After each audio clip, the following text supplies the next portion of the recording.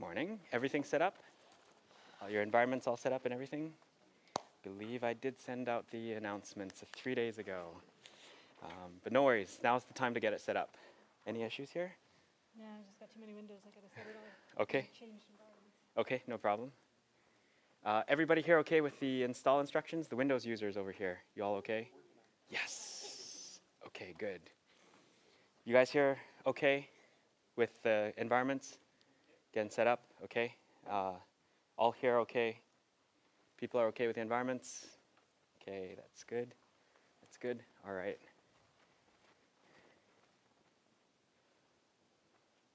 $121. Let's see. Just check one last thing. Oh, just going to check in with the helper at the door. Come on in. She knows.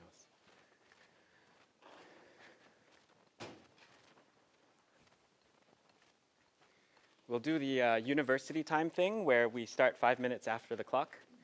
So we'll give people time to get their environment set up. 1:25 we'll officially start. Okay? Yes, it does. So MIT, I've been there. We do the 5 minute after thing. So classes are supposed to start officially at 1. We start at 1:05 and we end 5 minutes before. It gives people 10 minutes to walk from one side of campus to the other and that sort of stuff. And then at UCSF, which I worked before, it was the same thing. We'd start 5 after. That's California time. Okay, that's California time. Gotcha.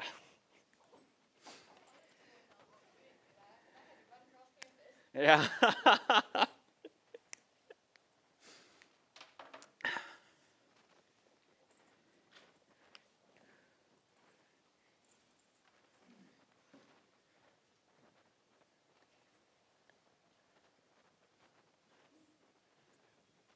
So we're not going to start, but I'm just going to quickly walk through a few things.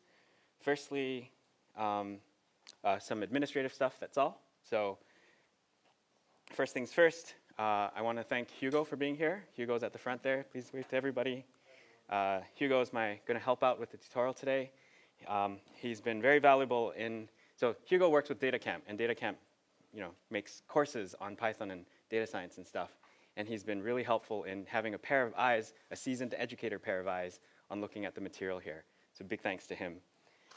Next up, if you haven't already, get your environments set up for this. I intentionally don't want to mess with your own environments. And so I have a conda install instruction or virtual env install instruction. So git clone the repository to your local drive and follow those instructions. Windows users have been having some issues with the environment as well. So I heard a few success stories scattered around the place. So Windows users, follow the instructions, but now you follow the same instructions, except now under the hood, you have a new environment specification file, which should make things work. At the end, I will be giving you 2 surveys to do. And this is intentional because PyCon wants 1 survey for their own records, but I want some alternate feedback, an alternative set of feedback that will help me improve the material for future use. All right, so there are going to be 2 links, and I'll re-announce them at the end as well. Finally, don't throw away the sticky notes on your table. They were left over from the previous tutorial, and there may or may not be one at your exact seat, but there should be some scattered around. These indicate to Hugo and myself that I need help. Something's going wrong. I'm not sure what I'm doing. Whatever it is, if you want to speak with us, stick your sticky note onto your laptop, and we will come by.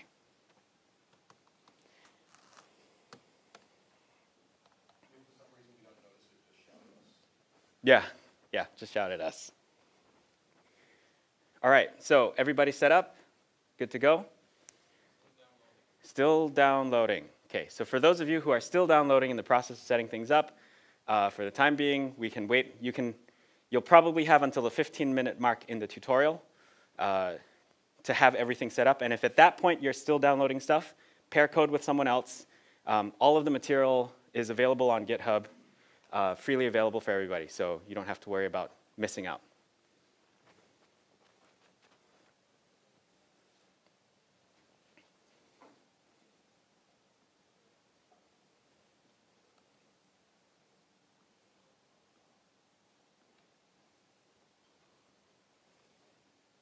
Okay, let's get started. Welcome, everybody. This tutorial is going to be on data testing practices for data science, all right? So underneath the hood, I'm sort of making a few assumptions of who you are. If you fit those assumptions to the T, you're in the right place. If you sort of fit the assumptions that I'm making, you're still okay in the right place. And if you don't fit those assumptions, I hope something new comes out. I hope you learn something new from the tutorial anyways, all right? So I'm sort of imagining that you in the crowd, you are someone who's like a data analyst. You use Python to analyze data. Pandas is part of your toolkit. Matplotlib is part of your toolkit. You write custom code, and your custom code is used to analyze your data. And so you don't have necessarily a software engineer's background, but you do know how to write functions and that sort of stuff. So if you're that type of person, then you are probably in the same position that I've been over the past 3 years, which is I get data, and I write my own code, and then 3 months later, I'm not exactly sure what I wrote because it's not documented. Number 2, it's not tested. Number 3, sometimes my data is corrupt, and I didn't really know until 3 days after analyzing it, right? And so this is the type of person that I think you are. And I have a bit more detail inside the README file. So if you want to use these notebooks outside of the tutorial, you can do it this way. So this is how this tutorial is going to be structured. Let me back up and say this first. This is how the tutorial is going to be structured. Out of the 3 hours allotted to us, there's going to be some break time and such, but we're only going to use 2 hours for me sort of blabbering and talking, right? There's going to be a long 1 hour stretch that's, so there's going to be live coding, a lot of live coding and interactive stuff where you get to code on your computers during that 2 hour break, 2 hours portion. And then the last hour is time for you to do some of the bonus notebooks. So I've structured this tutorial such that there's three notebooks, the introduction one that I'm going through right now, the py.test introduction, and testing for your data, which I consider foundational and very important, mandatory. We should go through it in person. And then the other 3 notebooks that I've included are sort of stuff that you can explore on your own time during that 1 hour period or after the tutorial, right? And that's sort of slightly more advanced stuff.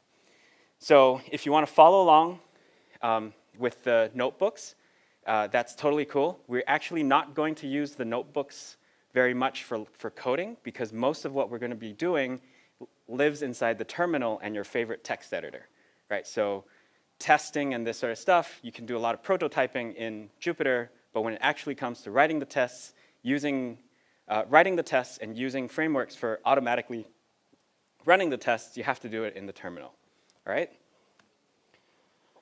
Okay, so why do we need tests? I think this should be important. These few points are going to be important, and they should be something that you might have thought about before, right? So whenever we write code, and or whenever we get data, we make assumptions about them. And so tests, writing other code that actually tests those assumptions of those code can help us see where our assumptions about our code and our data are violated. And so for this reason, automated testing, right, so if we go in and test them one by one, you might have a big code base, and it's really tedious to do it manually, so automated testing is an important thing to have in your toolkit for a data analyst. And so the way I look at tests is as such, they are a contract between your current self and your future self. They're also a contract maybe between your data provider and yourself being the data analyst. Essentially what a test says is what I expect to be true now should hold to be true in the future.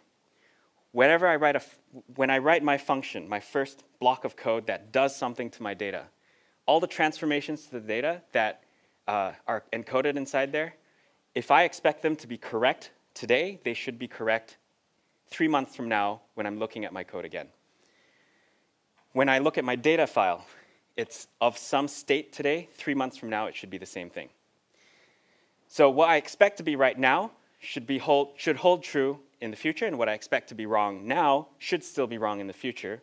And so there's this element of stability implied, and this stability is implied unless, only one if, unless the requirements have changed.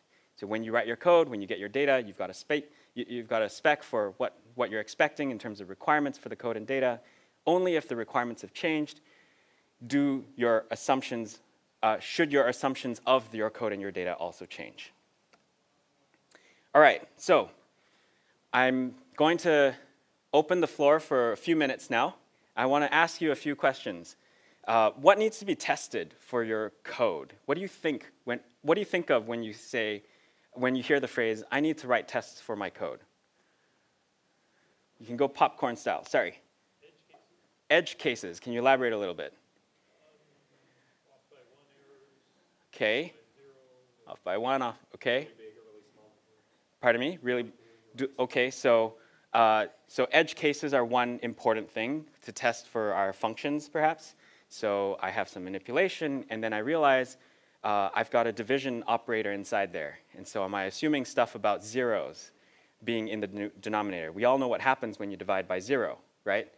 The universe collapses into a black hole, right? And then you've got what happens to your function as you go to really large numbers, right? Is there some implicit limit upper limit number that you're thinking of?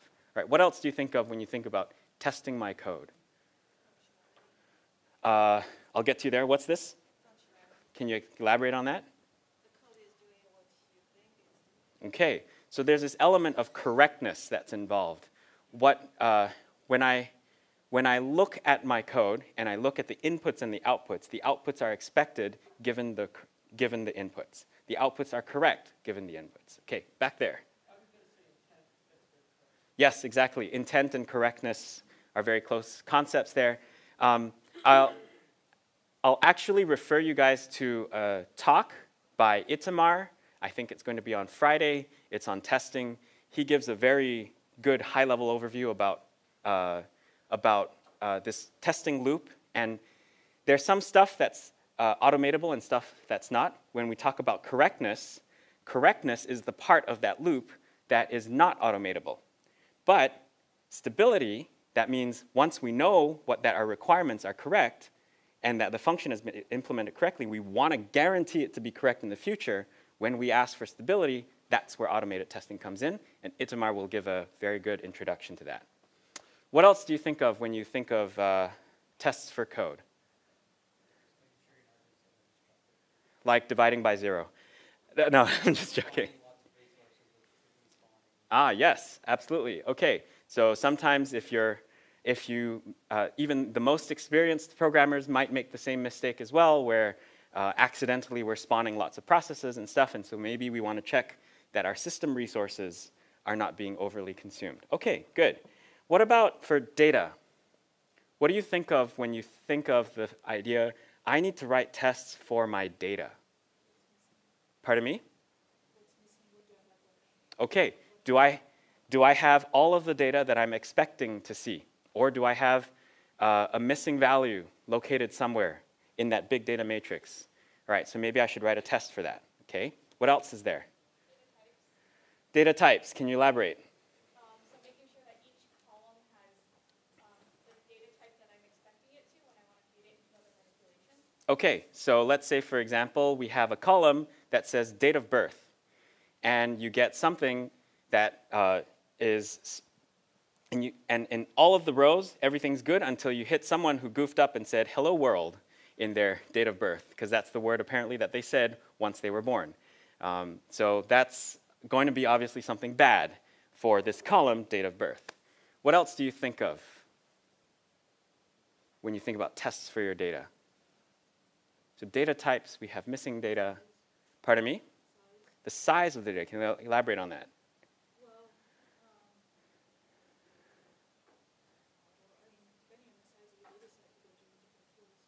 Oh, okay.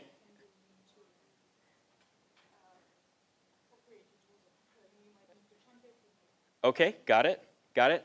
That point is a little bit out of today's tutorial scope, but don't worry, it's an absolutely valid point. If you're going to use pandas for a 3 terabyte file, make sure you have 7 terabytes of RAM, basically, all right? So that's the sort of big idea, if you want to do everything in memory, that is. So, right, so making sure you're picking the right tools. What else? So then what do you think about for when you think of, I need to write tests for my data statistics. Wonder if you've ever thought about that question, or if you haven't, why don't you give it a bit of thought, talk with your neighbors. What about your data statistics might you want to test? So.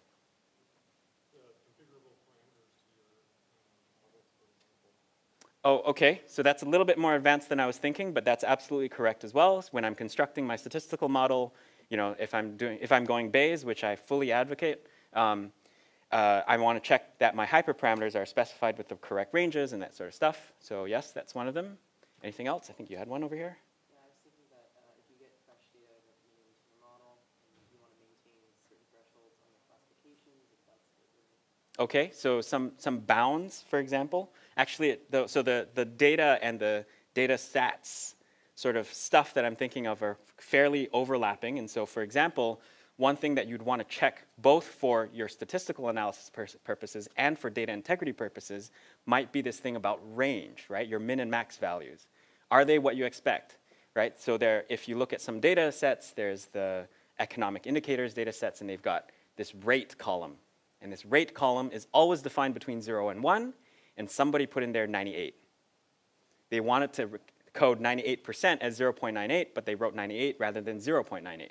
And so something is out of bounds. You should be raising an out of bounds error or something like that. Okay, those are the basic ideas.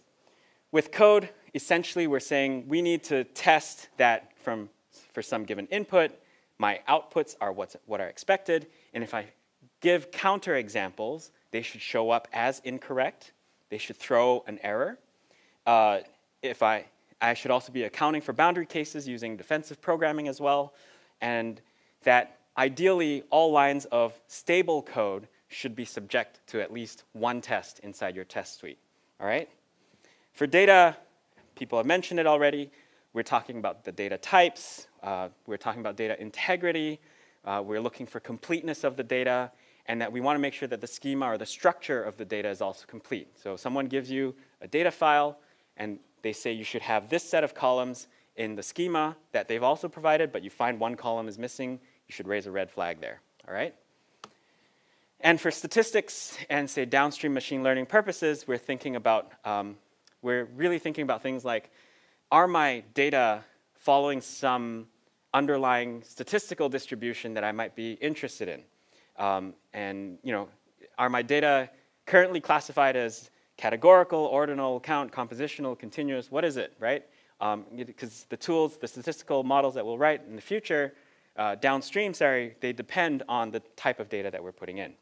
And when we're talking about things that are non-numeric, so strings, categories, etc., they should always be converted to some numeric type before being put into machine learning algorithms, because most machine learning algorithms, as they are implemented today, require numbers and not strings. Right? So basic things like this. Okay, that was a great high-level discussion. Here's what you can expect from today's tutorial. Like I was mentioning, there's the 3 notebooks that we'll go through live, in person, face-to-face. And then there are 3 more notebooks that I'll leave 1 hour time for you guys to explore on your own.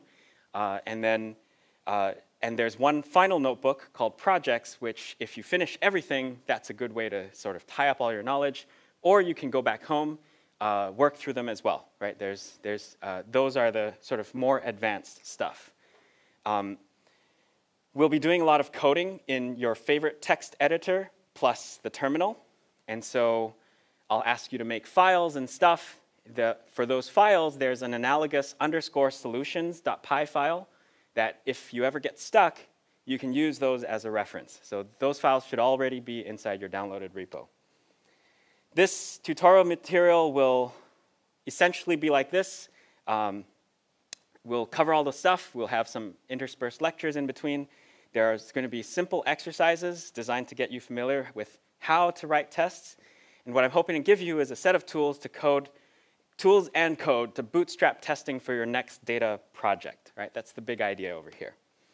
And that's the bonus material that I mentioned earlier. As in terms of take-homes, this is what I'm hoping you'll take home from this tutorial.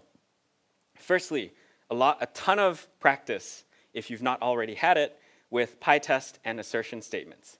The second one is self-paced learning material that you'll have on hand to do things like property-based testing. If you get to that notebook, that will be something really good. And some tools for writing tests for your code and data. And most importantly, if there's anything that I want you to take home from this, it's go and write a test for something, for a line of code in your project, for something like your data, for a data file. And if that's all you take back, I consider this tutorial to be a success. That's the minimum baseline that I'm hoping you all will take home. So some of you were in my, say, network analysis tutorial, and that one involves a lot of brain power. You have to think through problems and stuff. This one has much less of that and much more of like, let me just write that test. What other edge cases could I think of? And that's sort of the scheme of this tutorial. Okay, let's get started. So, first part of this tutorial is going to be a PyTest introduction. How many of you have heard of PyTest? Okay, quite a bunch of people. And a bunch of people here have already, if you've heard of PyTest, have you also used PyTest? Fewer. So for those who've used PyTest, what were your use cases? Can I just hear that?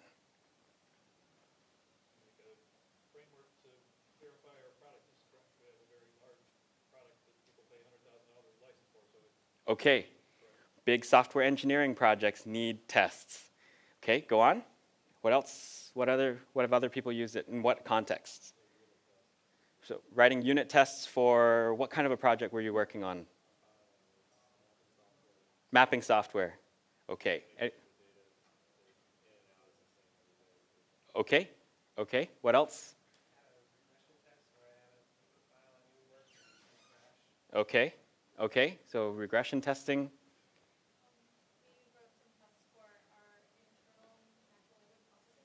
Okay. Okay. So checking that stuff, that your NLP library was working fine. So PyTest is one of many testing frameworks that are out there. I remember when I was at a Boston Python talk, I was talking with Matt Bachman, who is also a Boston Pythonista, and I was telling him, oh, this tutorial is going to be based on PyTest, and the guy to my left looked at me and said, one word, nose. So nose test is another testing library, and people sometimes can get into real deep philosophical fights about, I should use this testing library, or you should use that testing library. It's sort of like the fights you get into with Django and Flask, or frequentism and Bayesianism. We're not going to get into any of those fights today. We're just going to show you how to use PyTest. If you're happy to use another testing framework, that's your prerogative. All props to you. The PyTest framework makes it easy to write small tests, but it also scales to support large, complex functional testing for applications and libraries. And if you think about it, most data projects, 80% of what you'll see for analytics and stuff probably belongs to that realm of smaller scale stuff, right? And so that's sort of what I'm thinking of when I'm thinking of like the kind of data you'll want to be testing. So for those of you who haven't seen PyTest, essentially this is how PyTest works. You have your .py file, and in it you've got functions that operate on your data. You then create a separate test underscore something.py file, and in it you write all of your tests. And all of those tests are prefixed with a test underscore something. And for human readability, what you might do is say test underscore function. So if you have a function name f, you would say test underscore f, so that you know this test matches back to that other test. Or you can name your functions in another way. Those also work. So all tests are prefixed with a test underscore prefix. All files have the test underscore prefix, so all test files. And this is basically a good way of making testing easy for humans to understand. So we're going to embark on a simple example. And most of the examples, by the way, that we're going to use over here, they're not going to be complicated examples. They're going to be simple functions, but we're going to test them. All right? So I'm going to do a toy example with you. We're going to implement an increment function. And inside this increment function, we're going to implement this increment function, and we're going to test it. So what I would like you to do is go to your text editor, go to your terminal text editor, whatever it is, create a Python module inside the GitHub repository called datafuncs.py, and inside write a function named increment, and which takes an input x and increments it by 1. Right? This is a trivial function, but we're going to write tests. We're going to write a test for this to demonstrate how to do it. So I'm going to live code this myself as well. So let me bring this over. I'm going to do this with you guys so I can pace myself. Here we go. Try again. Okay.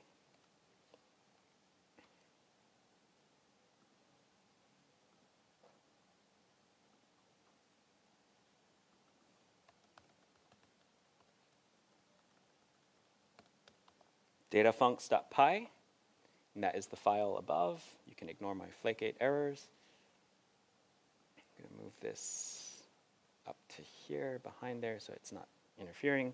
We'll implement a function called increment. Let me disable flake8.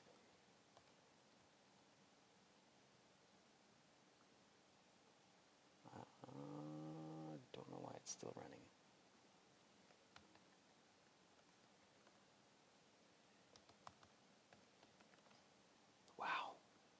Getting all sorts of errors. You know what? I'm going to switch over to Nano.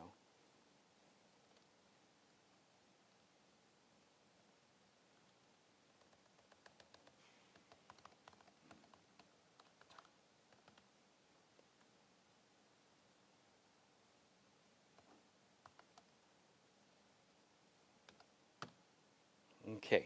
So everybody should have something like this implemented inside your function, right? Not too difficult of a thing.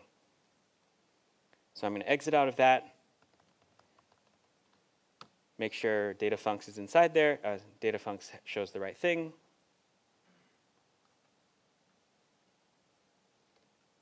Let me go back to notebook number 2.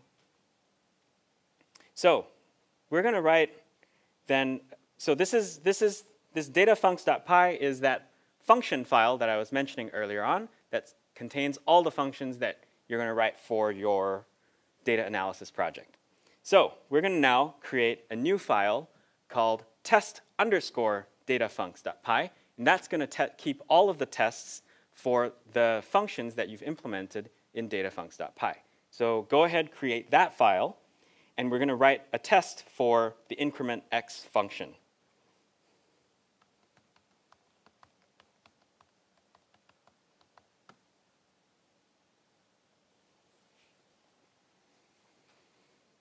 And so I'd like you all to implement the following test inside there.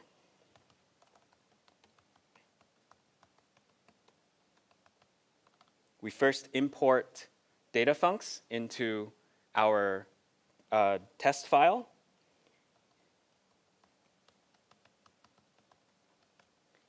We then write the function test_increment, but we don't pass in any arguments at this moment. It's just a function we're going to execute.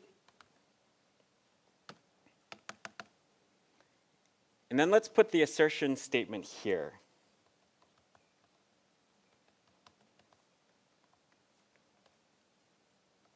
Assert dfn.increment2 not equals to 3.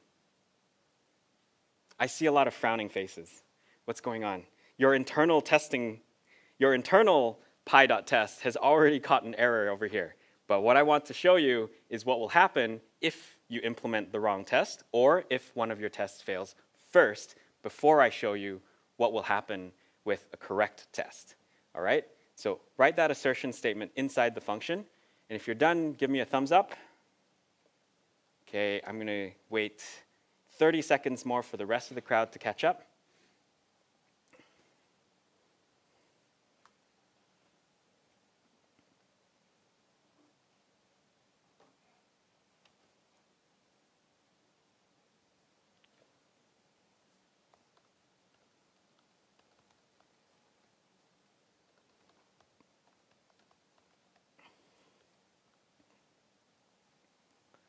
your test data function, test data funcs.py file should look something like this. All right? So the 30 seconds are over. Now what I want you to do is execute the following command, py.test, inside your terminal. All right?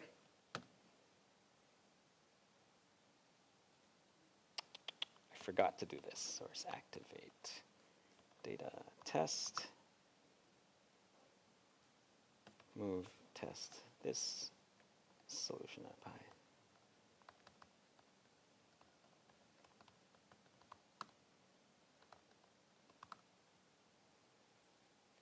You should see something that looks like this inside your window. Thumbs up if you see that. All right. No? Okay. Installing. Okay. What happened behind over there?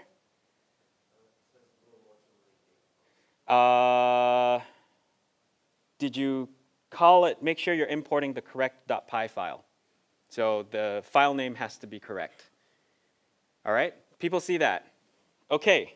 So this is what you'll see if you see a test that fails, and this is what you want to be on the lookout for. Every time you write tests, you want to make sure your test cases don't fail. If they fail, then you know something went wrong. So when you wrote that assertion statement, you knew inside your head, increment 2 should equal to 3.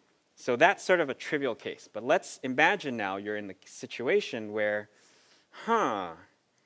I'm not exactly sure where my implementation went wrong. This, what you're seeing on the screen here, will help you narrow down where that went wrong. So, firstly, what PyTest will show is the exact function, the function that went incorrect. So that's this guy over here, all right? Test increment. That's the test function that went wrong. Then it'll pinpoint the exact line that went wrong. Then, after that, it'll pinpoint why that line went wrong. So, in this case, assert 3 not equals to 3 is where the error showed up. It'll provide additional information as well, where this thing on the left, 3 equals function increment at blah, blah, blah. That's the memory location of that guy. Passing in 2 is where this 3 on the left is equal to this function acting on function 2, on the input 2. And this function call that it's referring to in memory is dfn.increment, datafuncs.increment. All right, so that's what you'll observe. And at the end, it'll also tell you, okay, there was an assertion error. All right. In addition to that, there are a few clues as to what's going to happen. There are a few clues as to why this also, there's a few clues that will tell you, oh, in my test suite, let's say I had more than just one test implemented inside here. It'll tell you, okay, this file had some errors, that file didn't have some errors. If you have 7 tests and they all passed, you won't see an F here, you'll see a ... 7 times, ... right? So you'll see 7 dots. And the dot where it's now an F is the function that it failed, and that's the diagnostic. The bottom part on the screen is the diagnostic for that. Okay. So, congratulations. You've written a test and it failed. And this is exactly what you're supposed to be looking out for. So now what I'd like you to do is go and fix the problem. You know where to fix the problem. So go ahead, fix the problem, and I'll do this live with you as well. So fix the problem and then run py.test one more time.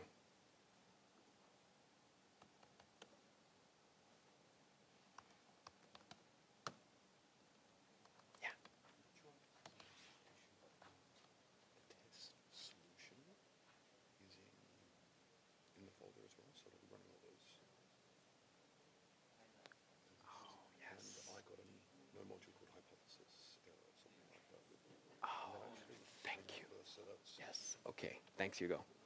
Okay, thanks to Hugo, he caught very sharply, caught another thing. Oh, Hugo, there's an issue at the back. The stuff that you've downloaded, the repo that you downloaded, also already contains my solutions. So it'll be running all of my tests at the same time. So what I would like you to do is to rename test_solutions to something that doesn't have the prefix test. You can add an A before that, and that will work as well. Right? So rename that file, and then suddenly all of those tests won't be run. Or you can actually, pardon me?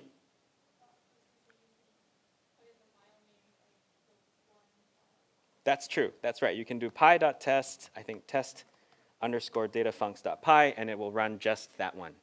So I fixed the test, and you should see something that looks like this. Essentially, where you see green on your terminal output, it's a good sign. Right? So this is what your screen will look like with py.test finishes running.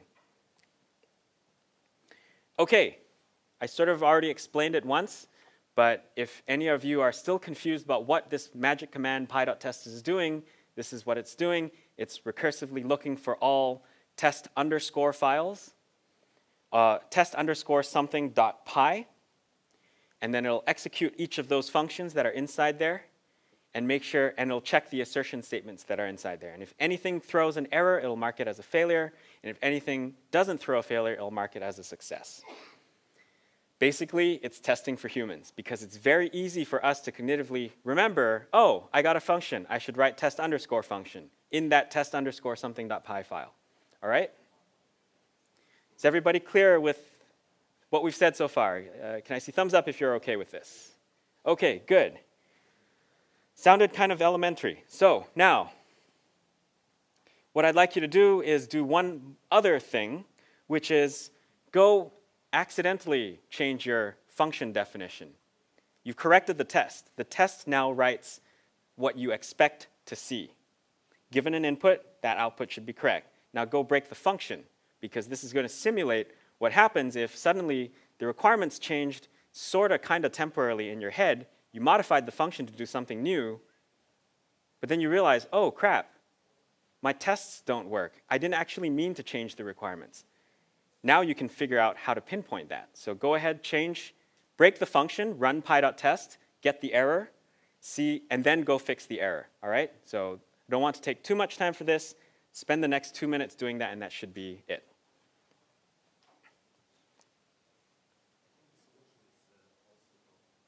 The solution is also broken?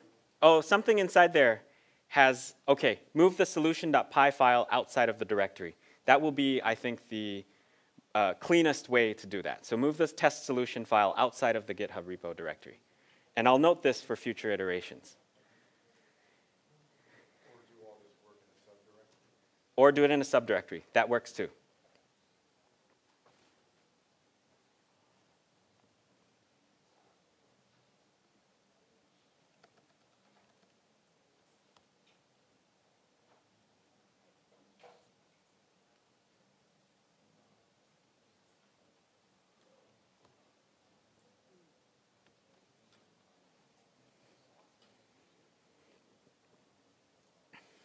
All right, so roughly close to 2 minutes.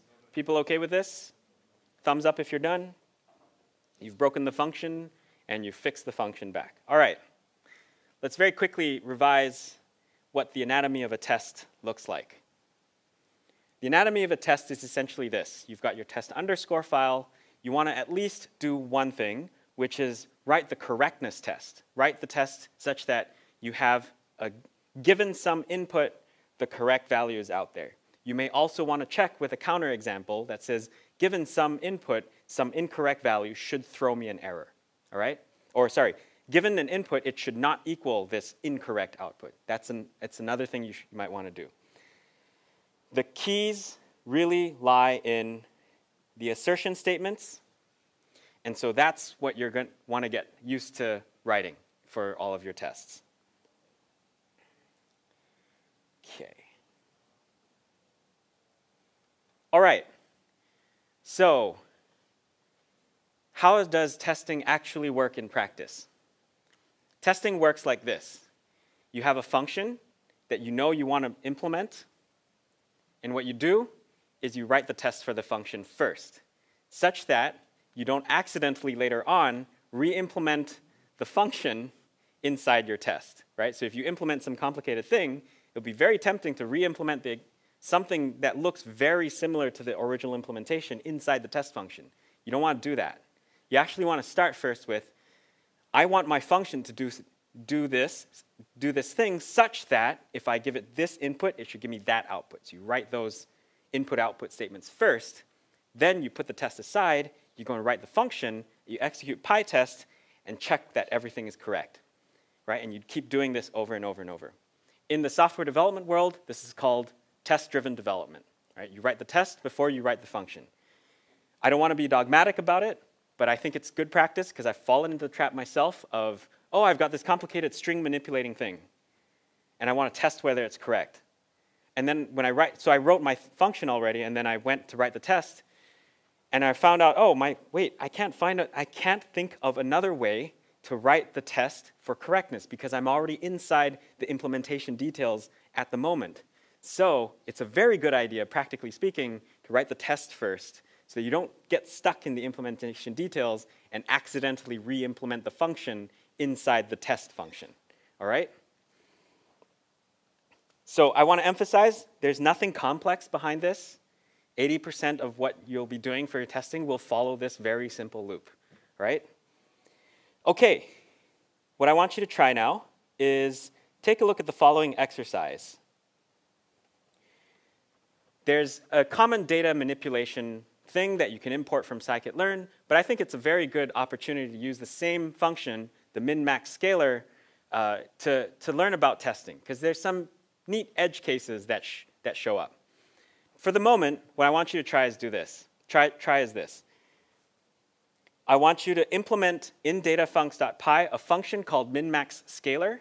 It accepts one input x. It should take, that x should be a numpy array, and it should scale all of the values to be between 0 and 1 inclusive. The minimum value should be set to 0. The maximum value of that array should be set to 1. So start first by writing a test for the min-max scalar in your testfuncs.py. Then go and implement the test, implement the min-max scalar. And then after that, run your tests to make sure they are fine. All right? So go do that. 5 minutes.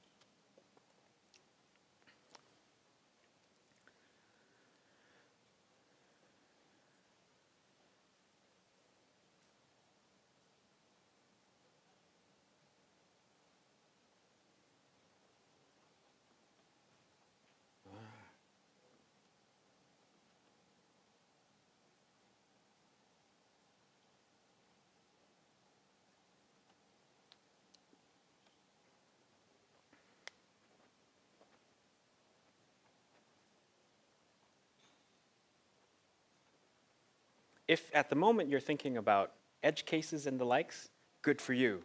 But I don't want you to implement the edge case tests just yet. You can assume some reasonable type of input. If you're squinting and you want to look at and you feel like you can't look at the notebooks on the screen, feel free to open the notebooks locally. Totally no problem as well. I believe inside the docs folder, there are HTML, static HTML versions of the notebooks as well, which you can take a look at.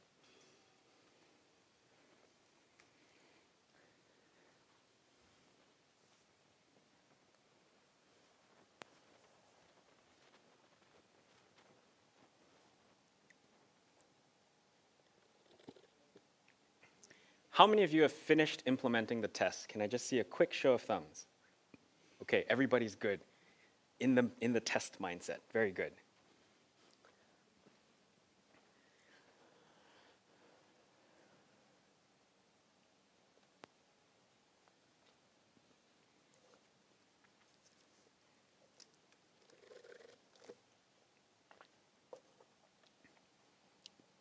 I'm also going to implement this locally.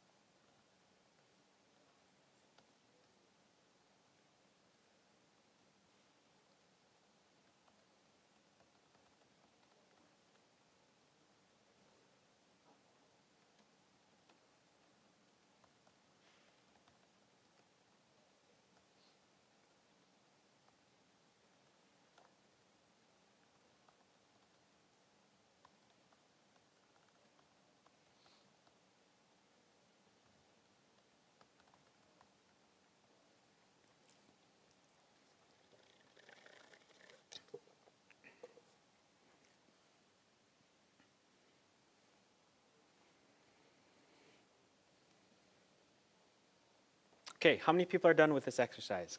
Show of thumbs. Okay, got a few people. If you have something reasonable in the test function, consider it done, and then move on to the implementation. And by reasonable, I'm thinking something along the lines of this, where I have, say, at least one line of test, one line of assertion statements. You can include a few more if you so choose to.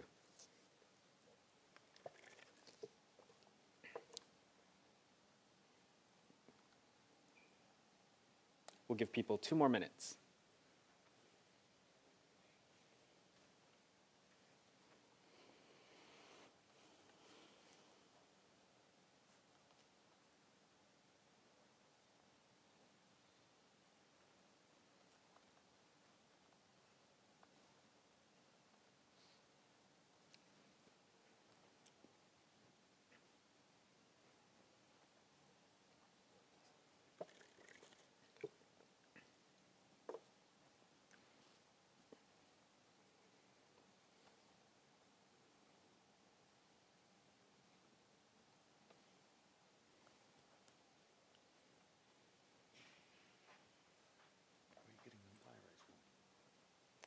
Thank you.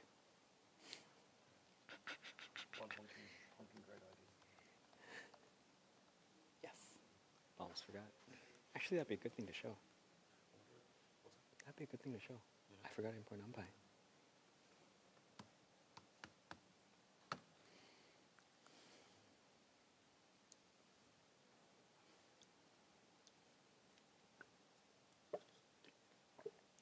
We'll move on. We'll run through this example at 2:10. All right?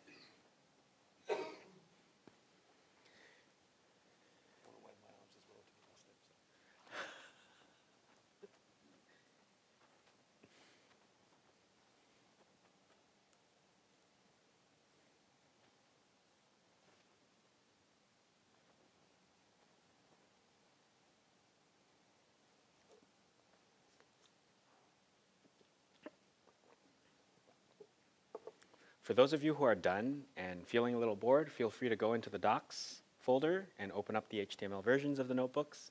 You can take a look at them, move on to the next few exercises. Totally no problem.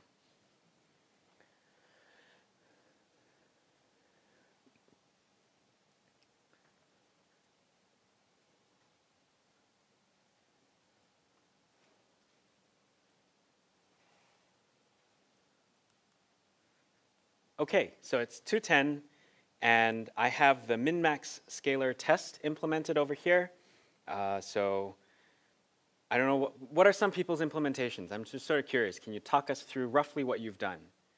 Any volunteers?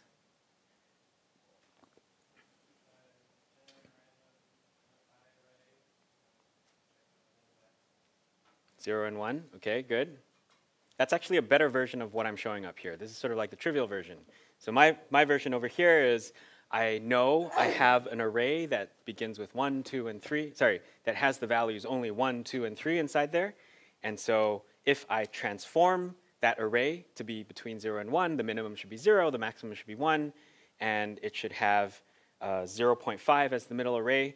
So we can call this guy over here, we can call, sorry, let me just show this. These 3 lines that I'm highlighting, I guess in some ways you could call that an exact kind of a test, right? I know I have an exact input and I have an expected exact output, right? And so the NumPy random array is less exact, so to speak, in that you're not exactly sure what the inputs are going to be. But one thing that's really cool about that kind of thing is you can, instead of testing that the values follow some exact distribution, instead you can test the properties of that new transformed array, such that the min is supposed to be 0 and the max is supposed to be 1. All right? So this was sort of a preview for the notebook on hypothesis, which is about property-based testing.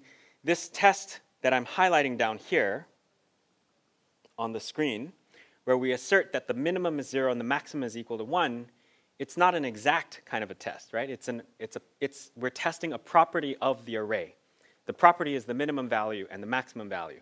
And in the case where you're generating large arrays, you can't manually test exactly each value is correct. Or in the case where you're dealing with random numbers, right? And you can't test that, you're unable to test that every value is a particular thing, because by definition it's generated randomly, then you can test instead the properties of that array. All right, so that's the function for testing. So I'll write that to disk. And then after that, I'm just going to copy over my min-max scalar implementation.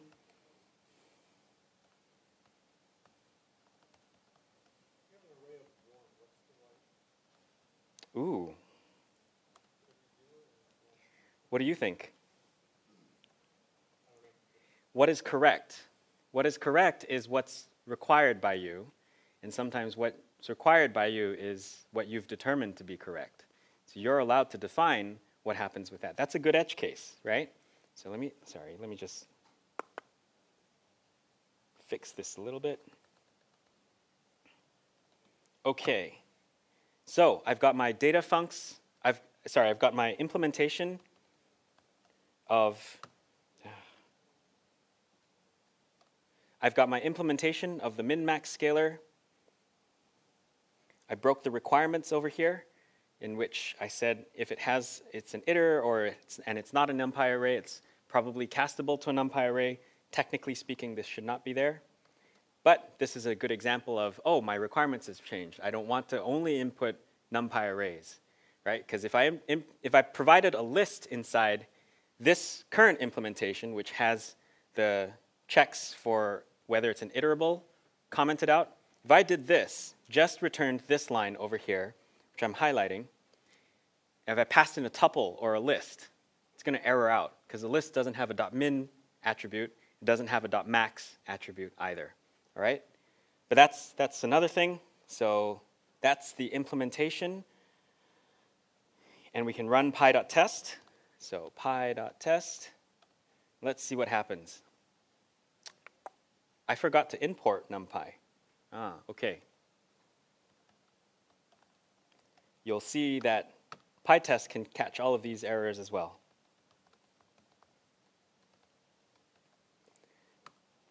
So I added NumPy to the test data funcs file.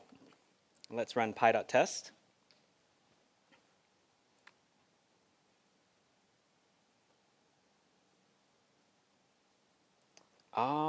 This is something. Do people get this same error if they do that? Yeah. All right. What's the right fix for this? Do people know? I actually know it already, but I want to see if there's someone else who might have the answer. That's one way to do it. That's right. I have another way of doing it, so you can give that a shot. Try that. See if that works. I'm going to do this.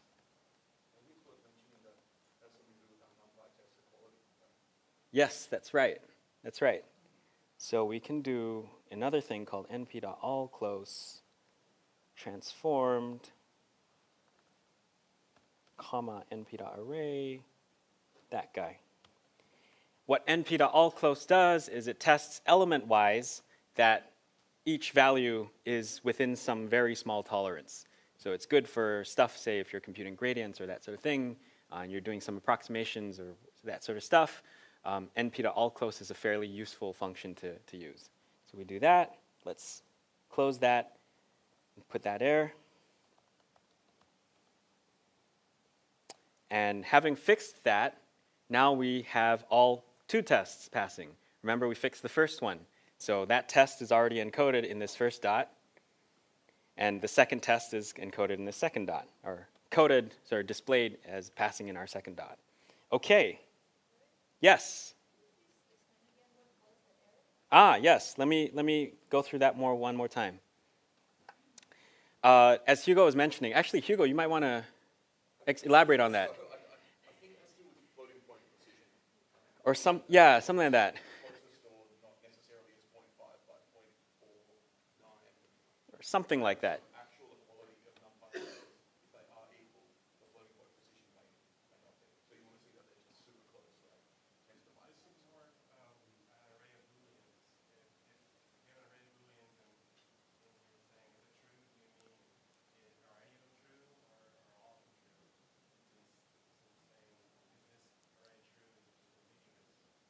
Okay. Right. So with Python objects, with raw Python objects, it'll have 2 lists. I want to test whether they're equal in terms of both composition and order. I can ask, is 1, 2, 3 double equal to 1, 2, 3? All right, I can do that. That's, I think, not a problem. Yeah, so it works with ints here. And it works. So if you have all ints and then compile by it, it returns true for floating. So it does do it element wise. Okay, I think there's a raised hand here. I'm not sure that's true. I mean, the error message seems the truth value of an array is more than one element. So you use array.any or array.all. Okay. I guess this question I wanted to ask, some of the earlier Python test frameworks like nose and Yep. unit test, they have helper functions like assert array or equal, that kind of thing. Does PyTest have this? To the best of my knowledge, no. And if I'm wrong, I'll update that on the GitHub notebooks. All right? So I'll note that down, actually, as something to check. So you're absolutely right. So if you did normalize the array equal, it would also return the same array because of the floating point issue. But that would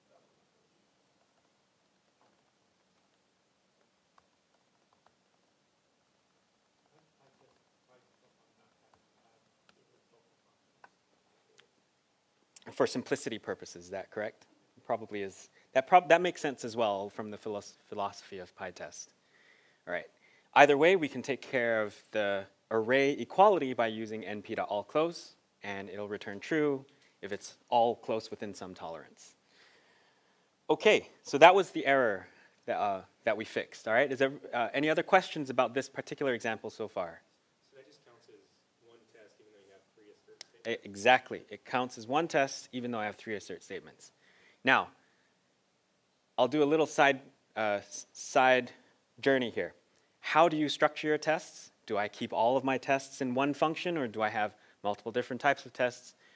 My answer is go with what makes sense for the complexity of your project. In this particular case, this level of complexity is so simple, we can encapsulate everything in one test. It's not really necessary to break out the function into 2 things. Let's say, however, we had a more complicated function. There are a bunch of different cases. Well, then our test function might grow to be 20 lines long. We may want to categorize certain lines of tests and break them out into 2 functions. All right? We'd be very practical about how we're doing it. Do what makes sense for the scale of the project that you're working on. Okay. So people had already thought of a few edge cases to the min-max scalar. What were they again? I think there was one from this side. So if you had only one element in an array, does it make sense to do a min-max scalar? What are people's opinions? No, and the reason is because?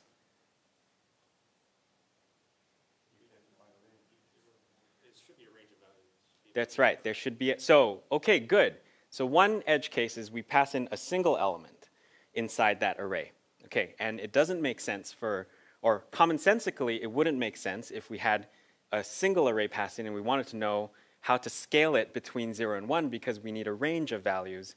And so this range requirement actually necessitates that our array should at least have 2 values, right? It should have should have 2 values. What's another edge case that can show up? Duplicates.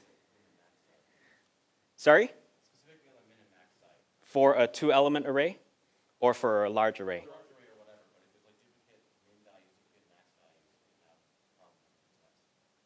How so? Which is greater than or less than, you need greater than or equal, or less than or equal. Sorry, I added that one. I added one where I checked the middle of it to make sure it's within min max. You can like equal as well, but you can only check those cases.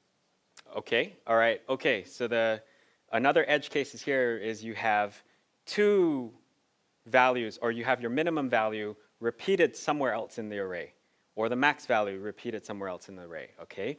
What else is another big edge case? So you have the minimum value of the array equals to the max value of the array, and so you'll end up with a divide by 0 error. And so the min-max scalar also doesn't make sense for the case that you have only a single value inside there. Okay.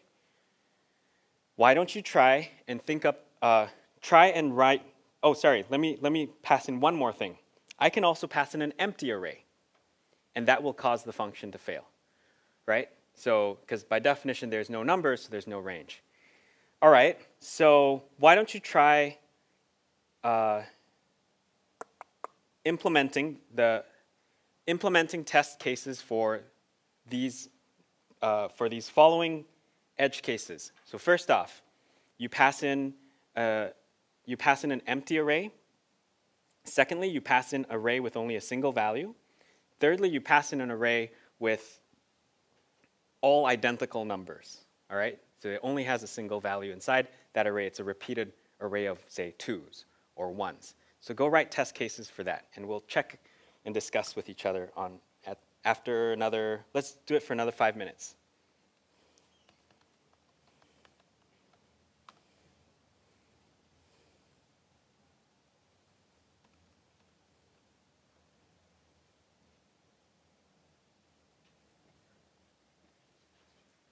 There's a question out here. Right. Do you want us to test what we want the function to do, or do you want it current does? Like right now, some of those is just going to bark. So, but if I was actually doing this, I would say I want it to fail gracefully in this way and write my test case to that, and then choose the function. Right. So, did I forget to? I think I forgot to give you a bit. Sorry, just give me one moment. I think I forgot to give you a bit of information that you might need to be able to do this. Thanks for the catch. Okay, so you need to know, you now have 3 edge cases where you know the function ought to fail, right? It ought to fail if you have, say, if you pass in an empty list or an empty array, or if you pass in like an array with only a single number. So the way to test that something ought to fail, a given input ought to fail, is you encapsulate the function call inside a with py.test.raises some particular error. All right. So if you write, let me zoom in. If you type inside your test function with py.test.raises, say, attribute error, if you pass in a list, it should give you an error, an attribute error, it should fail. If you pass in an integer, it should fail.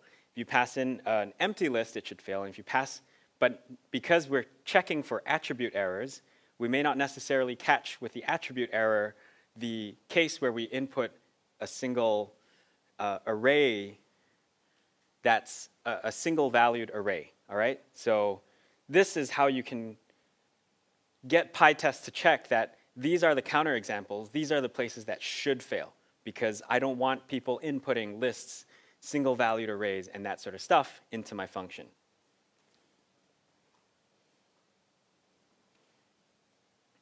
Okay, so with that, we can then go on to write the corresponding defensive programming checks inside our min-max scalar function. All right? We've tested, with the tests, we're asserting that the inputs, with these tests, we're asserting that the inputs should not be of this integer, empty list, or integer or list type. So that means we can go back and encode our assumptions about what the inputs should be by writing a bunch of assertion statements back inside the test, inside the min-max scalar function.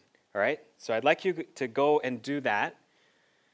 Check inside your min-max scalar with your assertion statements that the inputs are what you are expecting it to be. So it should be a NumPy array. There should not be more than one value. There should be more than one value. It should not be an empty array and all of that stuff. So go write that. Spend the next 5 minutes writing that, and I will update that on my test on my datafuncs.py.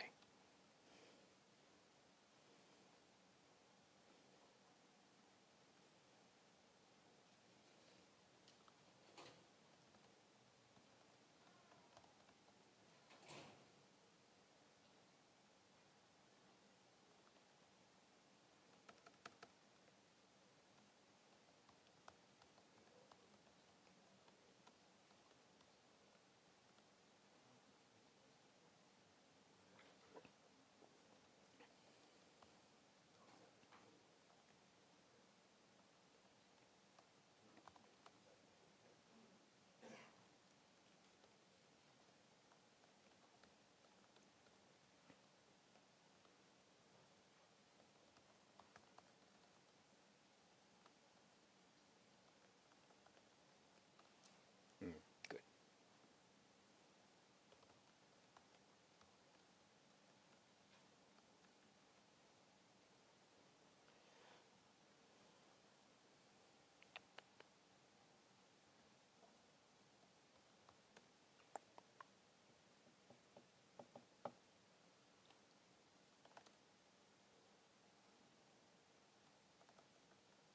Has to be NumPy. Okay, that's good enough.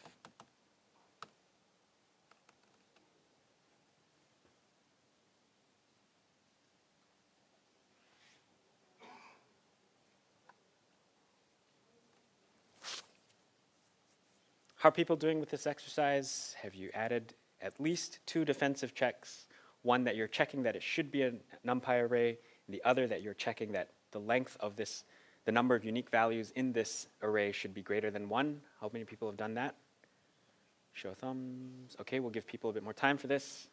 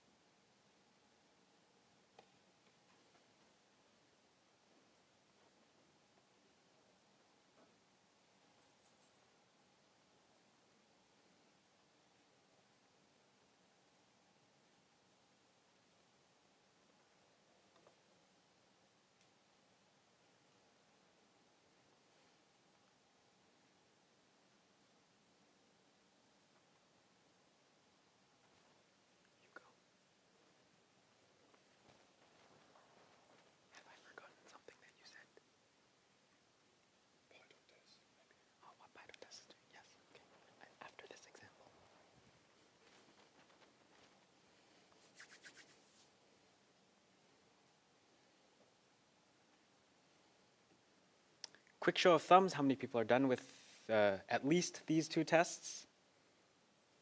Okay. Give people 1 more minute, and what I guess we can do is this.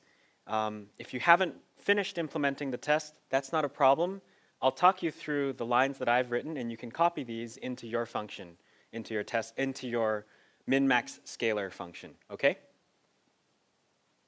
All right, so we mentioned earlier on that there were a few edge cases, and those edge cases were we input a list, an empty array, empty list, something that's not a NumPy array, and that we input something that has only one value, one unique value inside there, right? So if you think about that first case, we can actually, rather than saying assert that, to take care of the case where we're getting an incorrect type of data that we're putting in, we can actually check that the type of the data that we have is what we're expecting to work with. So in this case, the assertion statement is assert. We use the isInstance function. The isInstance function takes two inputs. The first input is the object that we want to check the type of. The second parameter to this isInstance function is the type of the object that we're expecting. All right? So, for example, if I wanted to check that X was a list, then I can say assert isInstance X, comma, list. If I want to check that it's a tuple, assert isInstance X, comma, tuple. Likewise over here, I can say assert isInstance np.array without the parentheses, because np.array is the type of that is a type that is valid in the NumPy library. All right? In addition to that, you'll notice after the assert statement, I inserted a string in quotation marks. And that's basically a message to the user of this function. X should be a NumPy array. And what will show up if I call this function without passing in X as a NumPy array is it'll say assertion error, X should be a NumPy array. And that's a message to the user of the function, which is basically myself 3 months from now. I should be putting in a NumPy array here. So that covers the case of checking the type of the data. And then there's another case over here where we have the number of unique values inside that array should be greater than 1, should be 2 or more. All right? So what we can do is we can cast, set X, not array. We can cast X as a set, and that will grab all of the unique values from the array. And we check that the length of the set is greater than 1. Sets can only have discrete number sizes. Therefore, if it's greater than 1, it's greater than or equal to 2. You can write them both ways. And again, if that condition is not fulfilled, then we would say X should have, we'd report to the user, X should have more than 1 unique values. And that will tell the user of this function a very informative message. Hey, maybe I've got something wrong with my inputs, right? Because the person who designed the function, myself 3 months ago, is telling me now, 3 months later, you forgot to make sure that your array has more than 1 unique value. All right? This is the way we write defensive programming checks that help inform the end user of this function that they need to have the correct inputs. Right? This idea sort of clear here? Yes, clear. So you're using assert in the actual production code. As well. And does that always raise an assertion error? Do you have control over the type of exception? If you have this assertion statement, then it will, if the condition fails in the assertion statement, it will always raise an assertion error. If you want to raise a different type of error, I'm blanking on how that works right now, but it is possible. Does anybody know how to do this? Or okay.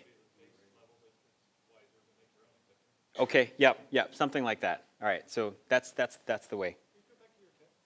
Yes, absolutely.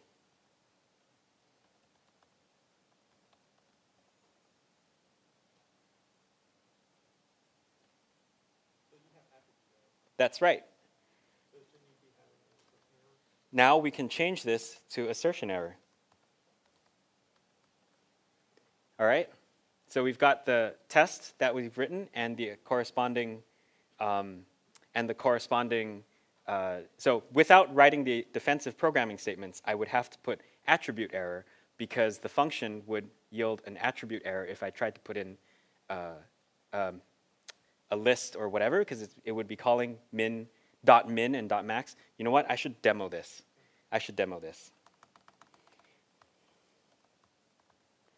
And you guys can follow along if you'd like to as well, right? So we have PyTest attribute error, right? It raises an attribute error if we try to put in, if we tried to put this inside if we tried to input a list or an integer. I'm going to go to the IPython shell.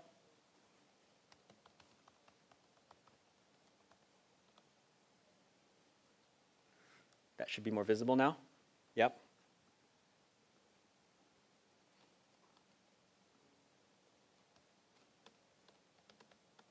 I have my array, which is right now a list, not a NumPy array.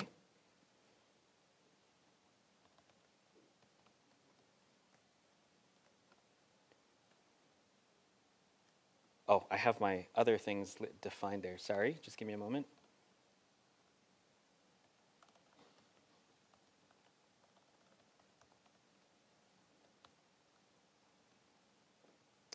Without the assertion statements, it should be going x minus x dot min. So if x is a list, it will try to find the dot min thing, and it'll give an attribute error, right?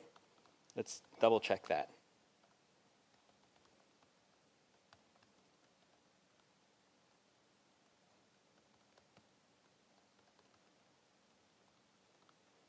There we go. I passed in a list to the function min-max scalar, and it raised an attribute error. Without the defensive programming checks, I would have to use the with pytest.raises attribute error, and that's why we're catching the attribute error inside the PyTest. That's right, I wouldn't. That's right. So I can do that.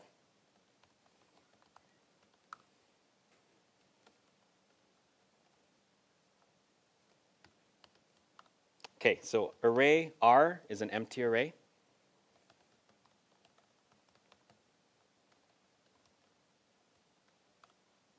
And we get a value error instead. So we'll have to use with pytest.raises value error. Now, in the a priori, we might not know all these error types that we're supposed to look for. What's a good way to do it? To find out? Well, we test them manually inside here. Or we raise we can raise a general exception instead. But I think it's always a bit better to be explicit about the type of error we're expecting to see, right? So we might say, let's raise we expect to see a value error if we put in an empty array. We can do that and code that test. But now that we have the defensive programming checks, I think like that way you're coding in known bugs in your test. I mean, those are bugs that you're going to want to fix. So rather than well, what do you mean by bugs that we want to fix, though? I'm not sure I'd want to input a NumPy array that's empty, though. So I'd want to make sure that my, you know what I mean? Like, so defining the function such that we input a NumPy array that's empty is not is telling the user that's our fault for telling the user the wrong thing and not telling them we need to put in something that's greater than 2 unique values inside there. So I was playing with the assertion error thing. I noticed that it Gives a type error. it catches type errors as well, even if I'm not asserting them. Oh, really? If that makes sense. So I guess the example of the case we didn't talk about was a numpy array of non-numeric data. Yep. So I fed it a numpy array of like my Chinese name basically. Mm-hmm. And so it raises a type error if I run it outside of the with PyTest raises assertion error. Yep. But if I run it inside of that, then it kind of is folded into that, even though it's not an assertion error. Okay. So like, I guess then the question is like, does putting a statement in there mean that you don't necessarily catch other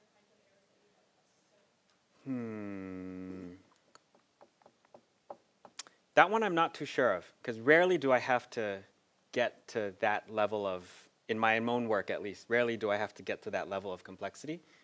I'll record that down and update the material for you guys. So what happens when we say, so in this case you had like a NumPy array of strings of sorts, right? And then yet we had the, was it attribute or assertion error? I think it's an attribute error, right?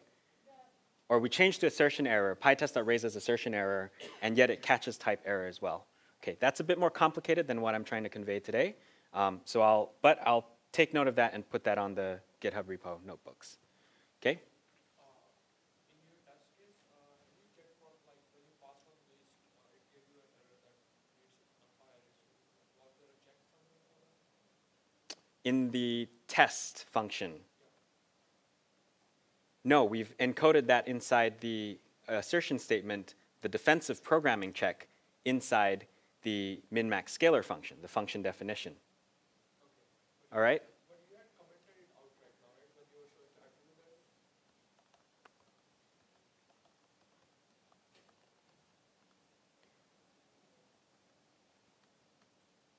No? This is what's up there at the moment. Okay? All right. What makes me really happy right now, I'll get to you. What makes me really happy right now is people are thinking about all these other weird cases, and that's exactly the sort of thinking process you should be having when you think about tests.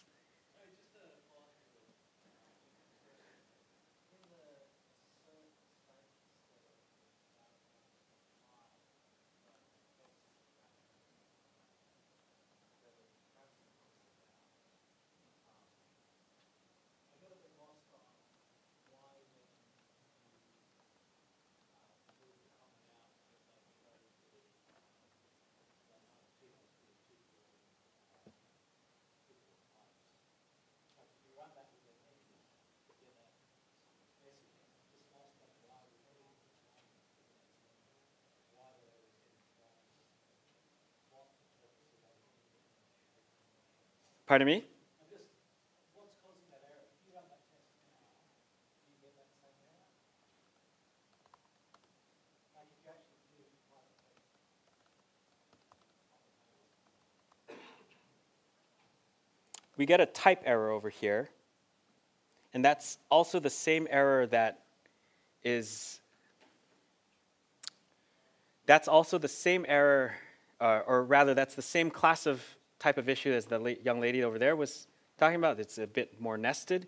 And so what I'm going to do is I'm going to go back, update the material with this particular test case. This was sort of a test case I designed on the fly. It's not something that I had anticipated on the spot, but it's a good thing to figure out. I'm going to update the material for you guys, all right? So let's move on from the min-max scalar case. I think people are in that mindset and in that zone already. So I want you to just get a bit more practice with one more thing, one more function. And this time, I'm not going to prescribe an absolutely correct thing, but I want you to be able to go through the thought process yourself. So what I want you to try now is a different function that works on text type of data, string data, all right? And so you have two functions that I want you to implement. They are bag of words and strip punctuation. Right, so bag of words basically takes that long string and tokenizes it into its set of constituent words. And strip punctuation removes all punctuation from the text. All right, so what I'd like you to try to do is first design the test and then go on and implement the function. And then we'll have a very short discussion about what you implemented, and maybe we can also compare it against, say, stuff that I've implemented. Right? So let's spend another 5-10 minutes on this exercise.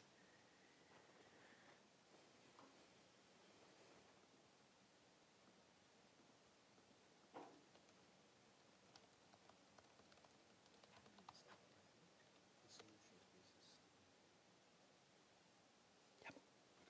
It's supposed to be there. Okay. Yep.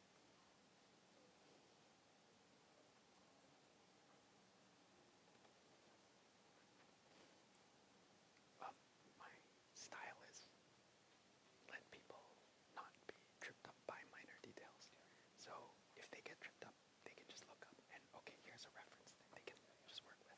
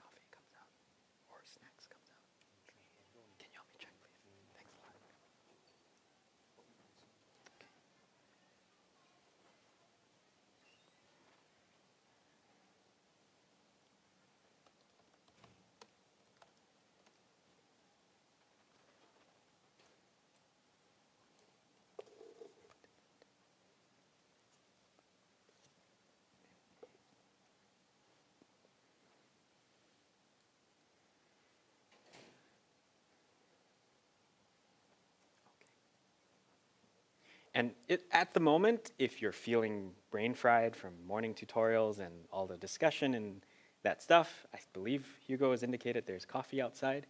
So please feel free.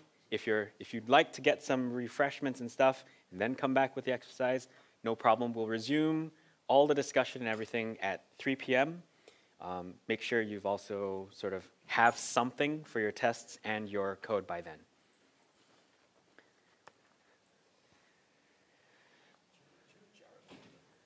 Who? Jared Landon. He's based in New York. He's an R dude. He's got a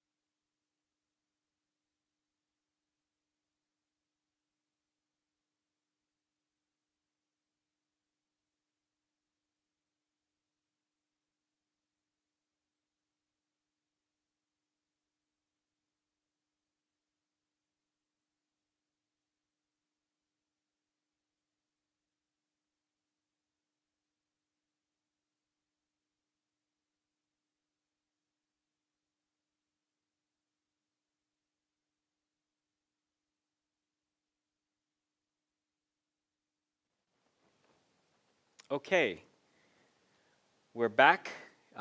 Most people should be back as well. All right.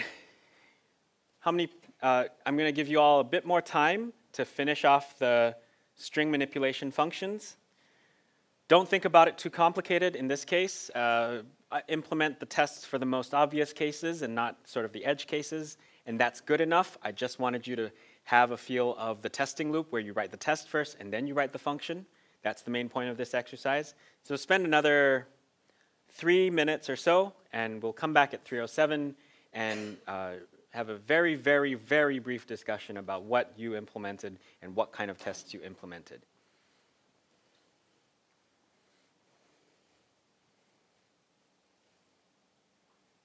And for those of you who just came back, I was mentioning that I tried to encourage you to do this throughout. There's the HTML versions of the notebooks. So in case you missed the exercise prompt and you want to know what exactly am I implementing, you can double check it against the HTML versions of the notebooks. They're available in the docs folder. How many people are done? Can I just have a quick show of thumbs? Raise them high. Okay, we'll give people just a little bit more time for that, additional 2 minutes.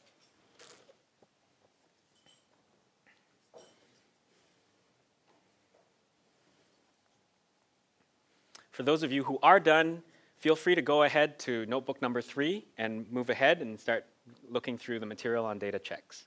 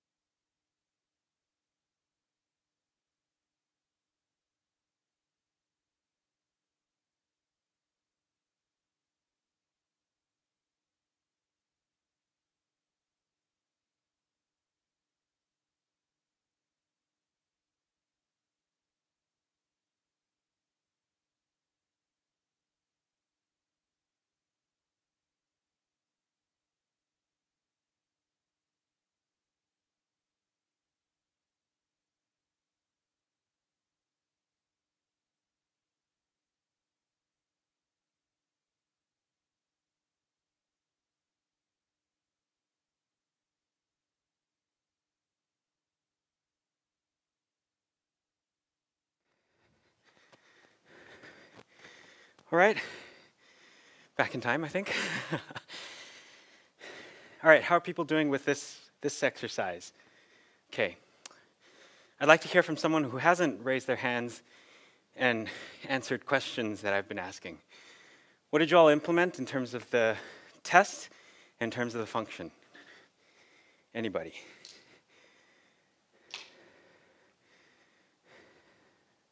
No volunteers? Okay, let's expand it to everybody. What did people implement?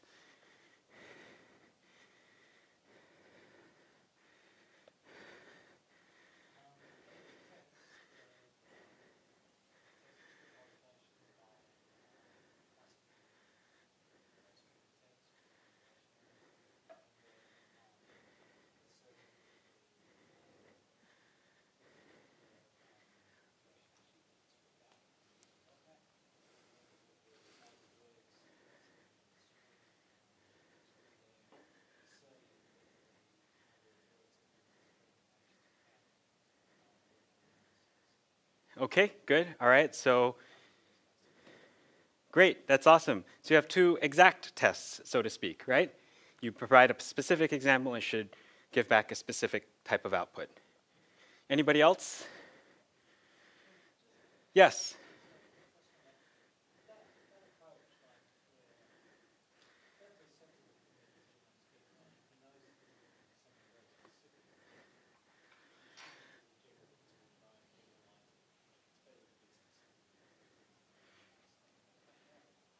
So the question was, giving exact tests, is this sort of like a good thing and we shouldn't try to complicate life beyond doing just exact tests? I think my response would be, again, be pragmatic about it. If you know, sensibly speaking, you won't be getting, say you're accepting form data from a website, and you know most of the users probably aren't those who will insert SQL commands into their form responses, then yeah, probably that's reasonable. Now, I guess it sort of also depends on, pragmatically speaking, how big are the consequences if you didn't test for those sort of edge cases, right? So yeah, be pragmatic about it with respect to the requirements of the project, which is, I think, going to be my most common answer to most how complicated should we go kind of questions. As a matter of good practice, though, exact tests should be the starting point for most things, I think. And then you'd probably want to try one or two property-based tests. And later on, when we have the independent hour of exploration, you might want to try out the notebook on hypothesis, all right, which would be property-based testing. Okay, all right, so I'll just very quickly show you like the simplest naive thing that you can try. For strip punctuation, I would do basically, yes, an exact test, and I'd assert that the set of letters inside my string T after being stripped of punctuation should be a disjoint set from the punctuation set of things, the set of letters, characters inside string.punctuation. One approach, you can try another one. And then for a bag of words, I'm not worrying about punctuations inside there. It's an exact test. So again, I have random stuff typed into this text line, and so I'm actually checking for that. I'm also removing duplicate entries of words from this exact example. And so I know what the input is. I know what the output should be. I know that there should be no spaces inside there. I know that there should be only 7 words that are output. This is sort of like the simplest kind of test that you can write. And if anything, if you at least write an exact test, you've got that thing covered for some small subset of things that could possibly go wrong. And that's better than having no tests at all right? And then the string manipulation function implementations would look something like that. I basically have a very simple join, string.join, if it's not in string punctuation, and that's the implementation that I've got after having thought through the test. And bag of words is the set of words after splitting by spaces, right? So that's another implementation that, and you know, we could probably go much more complicated if we're doing with multiple different types of languages, different character sets and that sort of stuff. But if and only if the requirements were broader than just English ASCII characters on computers, all right? Don't want to belabor like the requirements as much as the testing loop. You've written the test first, then the function, and then you run py.test, check for correctness, and if something goes wrong, you go back and go through the loop again. You check your test, check your function, or pinpoint where it goes wrong. If the requirements change, write the test first, then write the function, modify the function, all right? That's basically the testing loop. Okay, with that, we're going to move on to Notebook 3. Notebook 3 is about data checks. And so in the data checks notebook, we're going to, part of it is going to involve potentially some exploration of data, and that portion is stuff that I'm going to demo for you. That's towards the latter half of the notebook. The first half of the notebook still involves some hands-on writing of stuff, but then in this case, you would need to know a bit of pandas. And if you don't know a lot of pandas, don't worry. I'll have the code up on the screen so you can follow along as well. So I'd like you to open up. I'd like you to open up the HTML docs that correspond to notebook number 3, which are on data checks.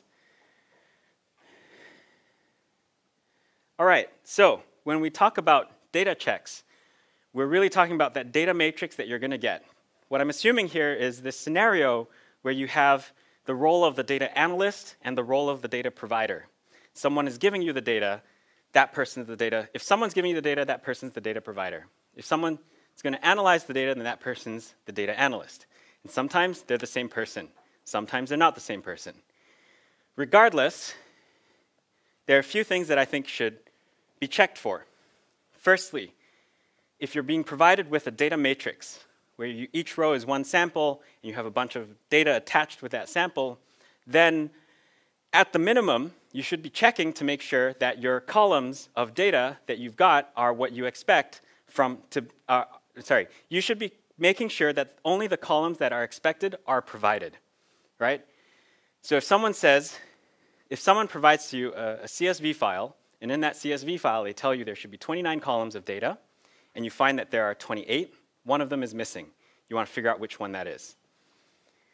The next one that we talked about earlier is this thing about datum checks or data checks, in which we're looking for values that are missing from the table unexpectedly. Let's say, for example, we're expecting a completely dense data matrix, something's missing, well, we better find, there is a way to automatically check for this. And the final thing that we want to be able to check for are things like statistical checks. So statistical checks include things like the data distribution, the distribution of data, whether there are outliers, whether there are correlations between columns and that sort of thing. So what we're going to go through in the first two portions are schema checks and data checks. And this is stuff that, again, should make a lot of sense, does make a lot of sense to people, but people just don't do because they're kind of lazy. And so I'd like to encourage you to get your hands doing it so that in the future, at least you remember that you did it once in this tutorial, you might do it again in a future example. Okay, like I mentioned, they're the roles, the data provider, data analyst, and that schema checks are all about checking the columns of data. Now, I'm only going to show you the simplest case where we check for the columns being present or absent. I'm not going to show you more complicated things like checking for data types and that sort of thing. So the way that, if you look at the way that statisticians operated back in the day, they were provided with two computer files, computer readable files and human readable files. Sorry, they were provided with two files. One is a human readable file, the other was a computer readable file. The computer readable file was the data matrix, and the human readable file was this description of the data. It told the analyst what each column was and had a big description of how that column was described, and that's the sort of thing that ought to be provided every time you give data from one person to the other. I think this duplication where you have the columns already stated in the CSV file and the columns relisted in a metadata file is really important. Basically, it's an implicit contract between you and your data provider. If you have that second metadata file manually curated, particularly if you have it manually curated and not automatically generated from the data file, then that's an independent file that can be used to check for data corruption or data tampering or missing data, all right? So that's why I think having this duplication is actually a case where DRY is a bad idea. Repeat yourself is actually a good thing. So what I'd like you to do, is take a look at stuff below in the notebook. I'm being cognizant of the fact that you probably have the HTML version open. We're going to go through a data set, which is basically the Boston Economic Indicators data set. It's available online. It's on the Boston Open Data Portal. And it's just got a lot of data, all right?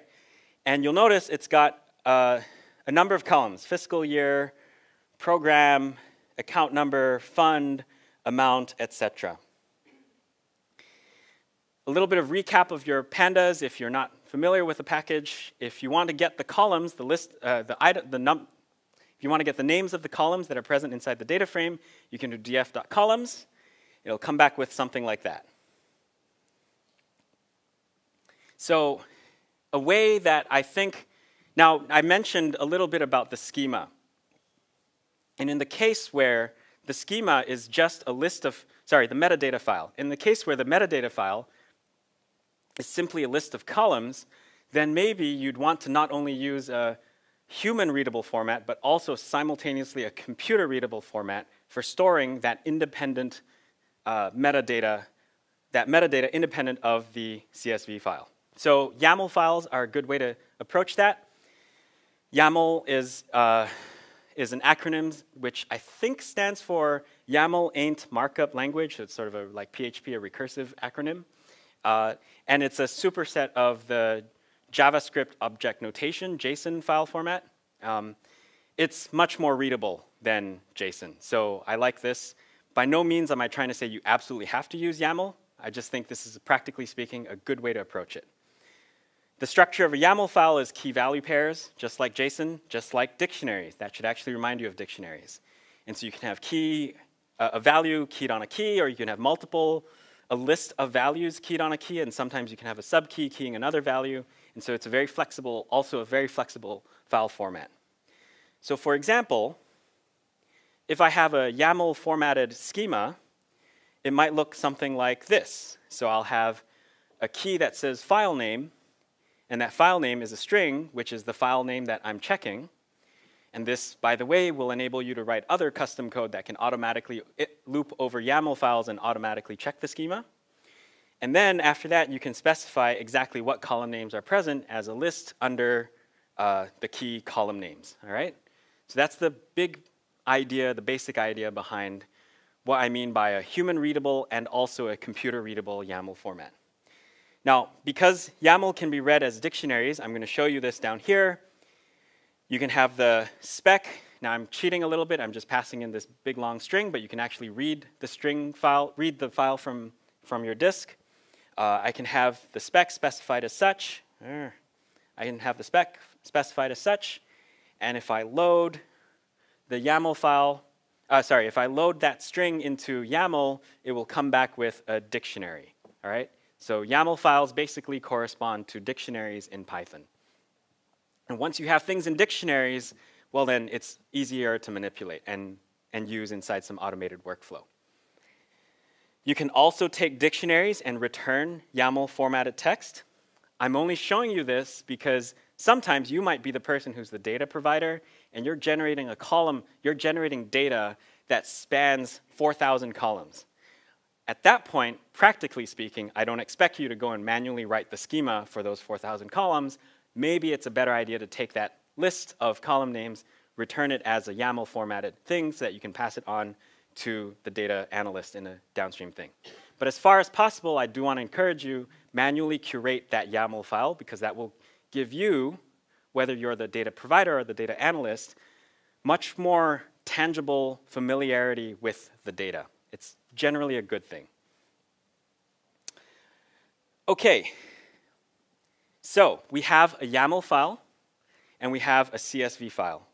I want to use the YAML file to check that the spec, the metadata spec for the column names is exactly what I'm given in the CSV file.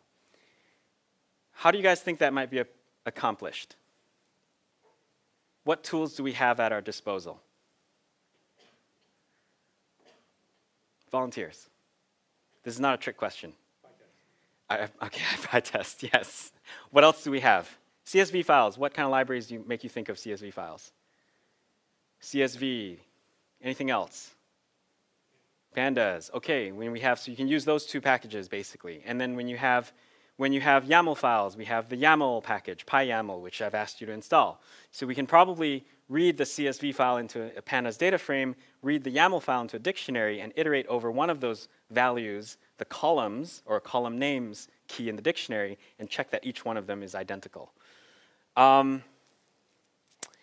would like you to give that a shot. So use your ability to read CSV files as pandas data frames and get the columns. They're all referenced inside the HTML notebooks. Use that information and the example code that I showed you for YAML files, and try to implement this function, this utility function called schema, check_schema, and it should assert that every column in the data frame is present in that corresponding metadata spec file. So I'd like you to embark on this exercise. Let's give everybody, say, 5 minutes to get this one done.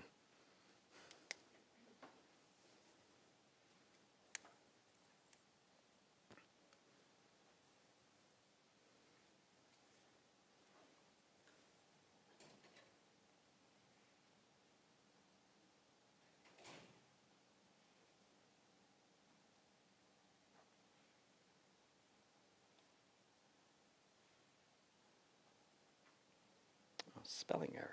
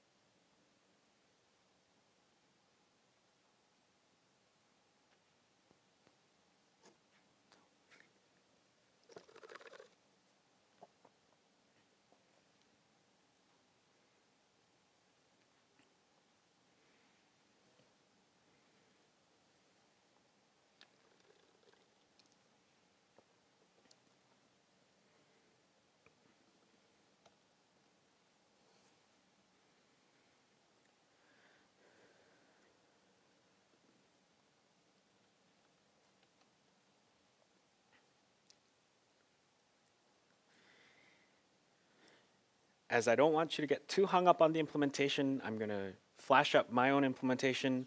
Probably will work, especially if you're on Python 3.6.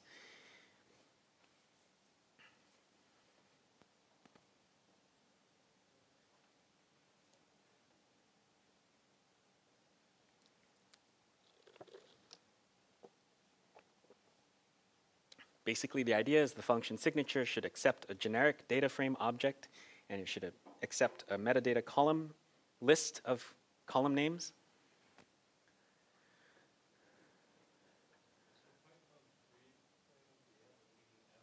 That's right. That's a string formatting thing that will accept inside strings variables that are in scope.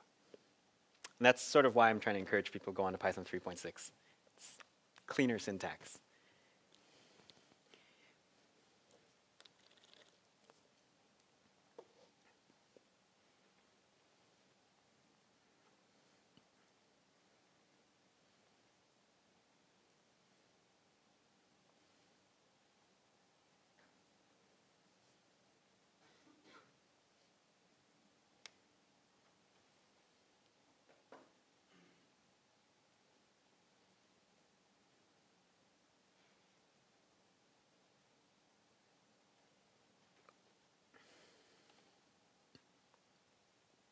right? Quick check. How many people are okay with implementing this check schema function? Show thumbs. Okay, if you're done with that, move on to the next one, which is write the test function. This is not the utility function anymore. This is the test function that will test that particular data file.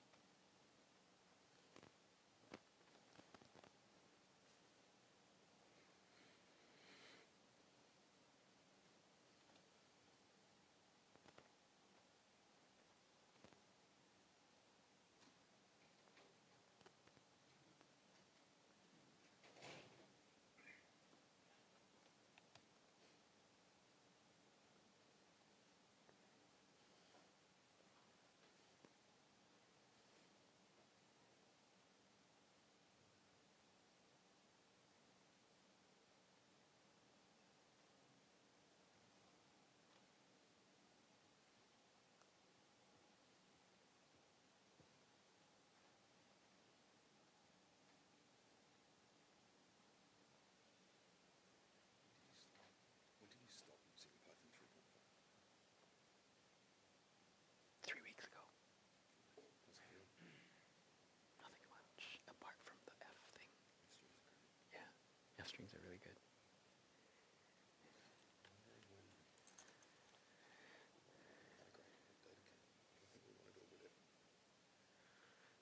Nothing big has changed.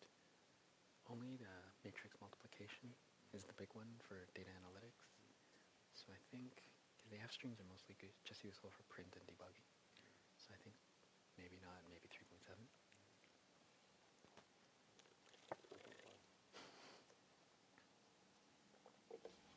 4.5.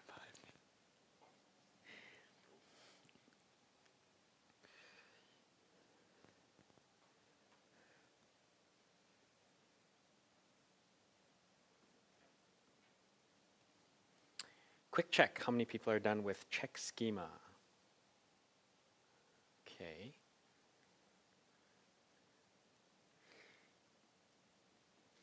I will talk you through roughly what I'm doing over here. It's a simple for loop, and essentially I'm iterating over each column name in df.columns. So for call in df.columns, I want to assert that the column is in the metadata columns. All right, and metadata columns is the variable meta underscore columns, and if it's not, if this assertion statement fails, I'll print out the column is not in the metadata column spec.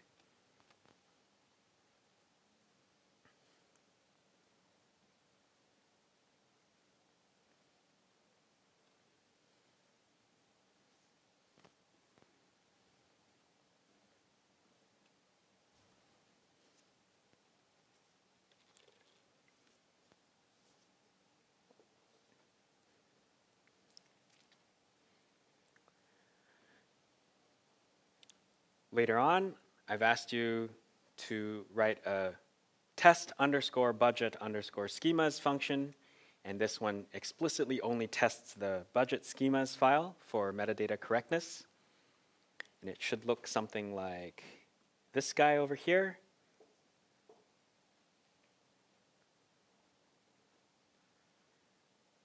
I might want to, for example, implement a read metadata utility function, or I could just simply open up the use a with open metadata.yml and then yaml.load from that file. That's also possible. Don't get too hung up on the read metadata thing. It basically reads the metadata YAML spec, and it extracts the columns key from that resulting dictionary. And that gives me the metadata columns, which I pass into the check schema function. You might be now curious about why this architecture. It's another thing that's born out of pragmatism. If I have a bunch of CSV files, it might be good to test each of the CSV files independently as their own thing. Or actually, because we're programmers, we got a lot of flexibility, you might actually want to test all of them at one shot. I simply like to organize things by file, for example, and so I'll do one test for one CSV file, and I'll make sure that their matching YAML file is tested in a single test function. Yes?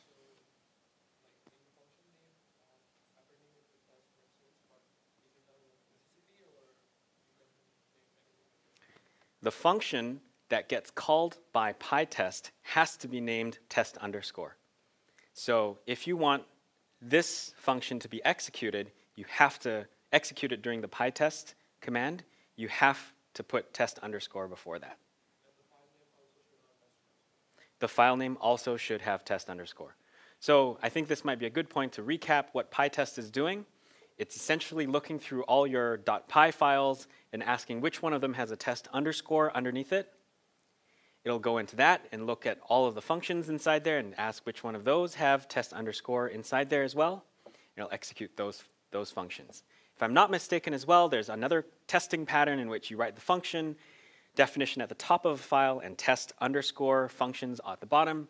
py.test can also recognize them. I don't like it, but because you're putting the tests together with the functions, it might be nicer or more logical, cleaner, whatever you want to call it, to separate them out into separate files.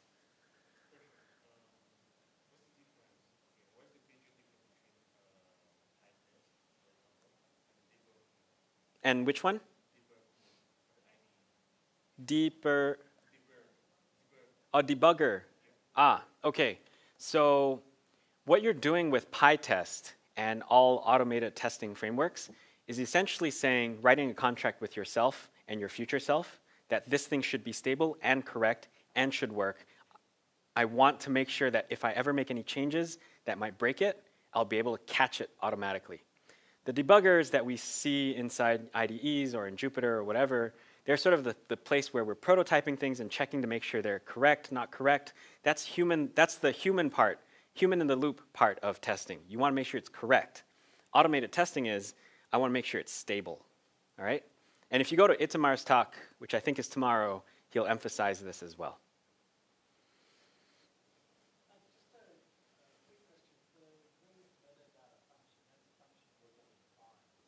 That's right. That's right. My apologies. I didn't put this up inside a notebook, so I'll make sure that's updated for the final for the post-tutorial version that you can archive for your own records. Okay. Cell 6.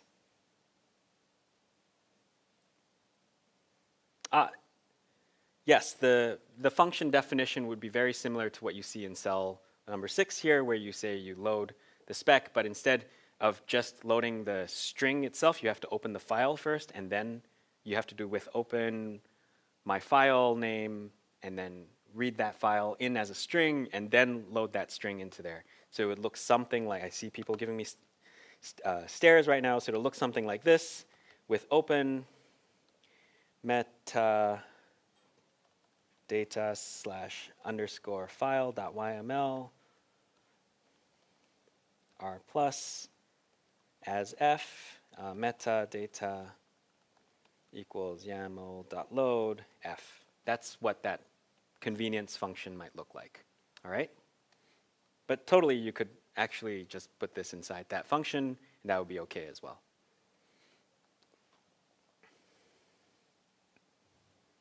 Okay. If you wrote that test and there was a spelling error in the columns, then that test that you just wrote, sorry, if there was a spelling error in the columns and it didn't match up with the spec that was provided independently, you'll get an error that looks something like this. And if you look at the notebooks, you can see it, if you look at the HTML files, you can see that a bit more clearly. In check schema, this thing called amount is not in the metadata columns.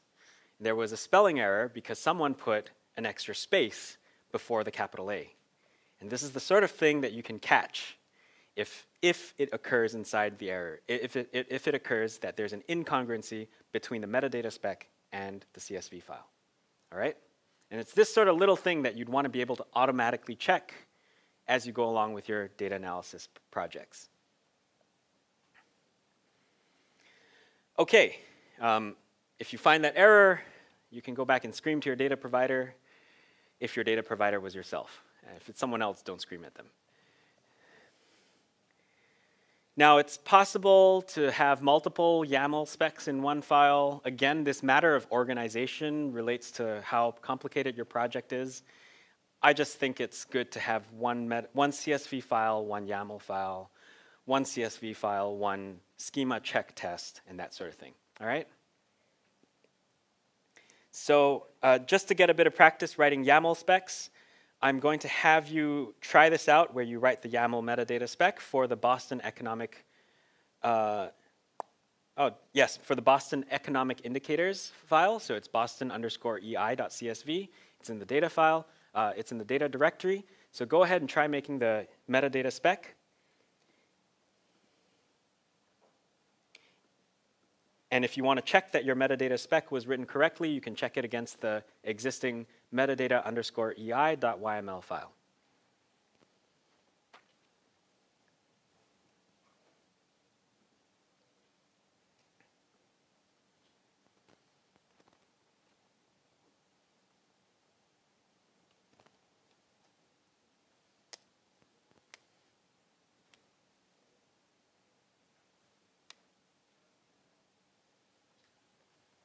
And once you're done with that, I don't want to belabor this part way too much. And in the interest of time, we're going to move on to the datum checks afterwards. So there are a few more exercises in between. I'll leave that for you to go back and try at home.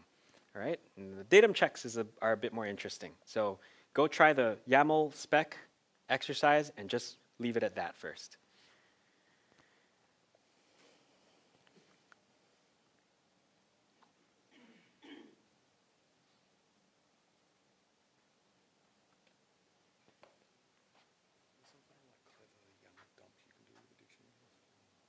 Yeah, I showed that up there, above in the notebook. There's.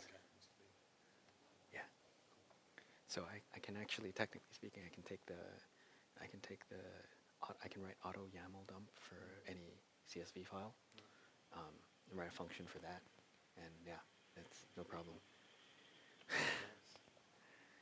But I wouldn't do it though. I wouldn't do that, just because I think it's better to have someone manually check the data one more time.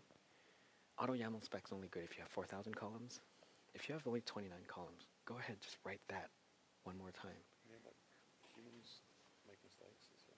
And if the mistake is made, we can catch it and then have a third person check it. I think it's always better to have more eyes. Practically speaking, better to have more eyes, more mistakes made early, and to catch them rather than automating a lot of stuff that we might then take for granted on the analyst side, for example. So yeah, I think this is the part, the early upfront part is where it's important to be like human in the loop. Yeah. Really human in the loop, go and look at the data, make sure the spec's written correctly, make sure it's all correct, and only not do it if it's impractical. Yeah.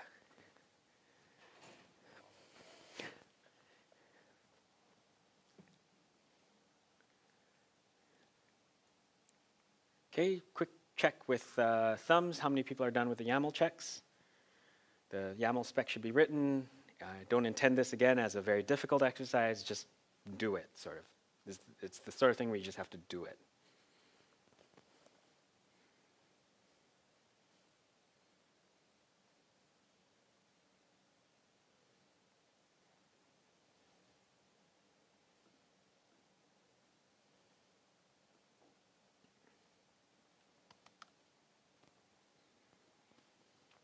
If you've done it correctly, essentially it should only have two keys, file name and columns, or something like that, something analogous to that. File name would be boston_ei.csv, columns, and this would indicate, okay, this metadata spec refers to this particular file. Columns would be all of the columns inside that data frame, or inside that CSV file. And like I was mentioning, I'd recommend hand curating this thing, either as the analyst or as the data provider. Having more people double checking the data at more steps early on up front is always a better thing rather than having all the mistakes propagate through to the end. All right?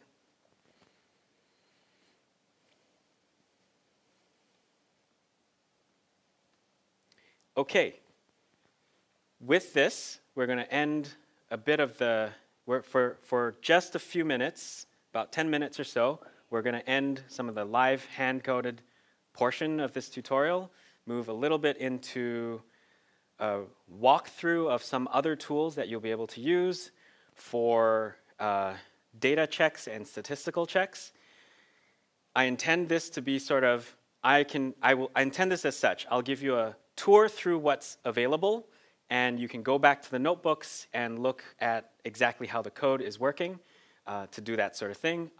My intent here is to show you what's possible, all right? So I'm going to be structuring this little mini lecture portion as being premised on having a corrupt version of the Boston Economic Indicators CSV file, where intentionally I've gone in and deleted 2 rows of some of the columns of data. All right, so we're going to have missing data inside there. If I were to read in the data frame, it would look something like that. All right, and just looking at the head and the tail is often a good sanity check that you might want to do. You might want to look at the entire data frame, but if you've got a long data frame, pandas in Jupyter will automatically sort of drop out the view from the view, the middle portion. And so we need some tools to help us figure out, are there any missing data inside there? We can do something like visual diagnostics. So Missing No is a package that's been developed. It's available on PyPy.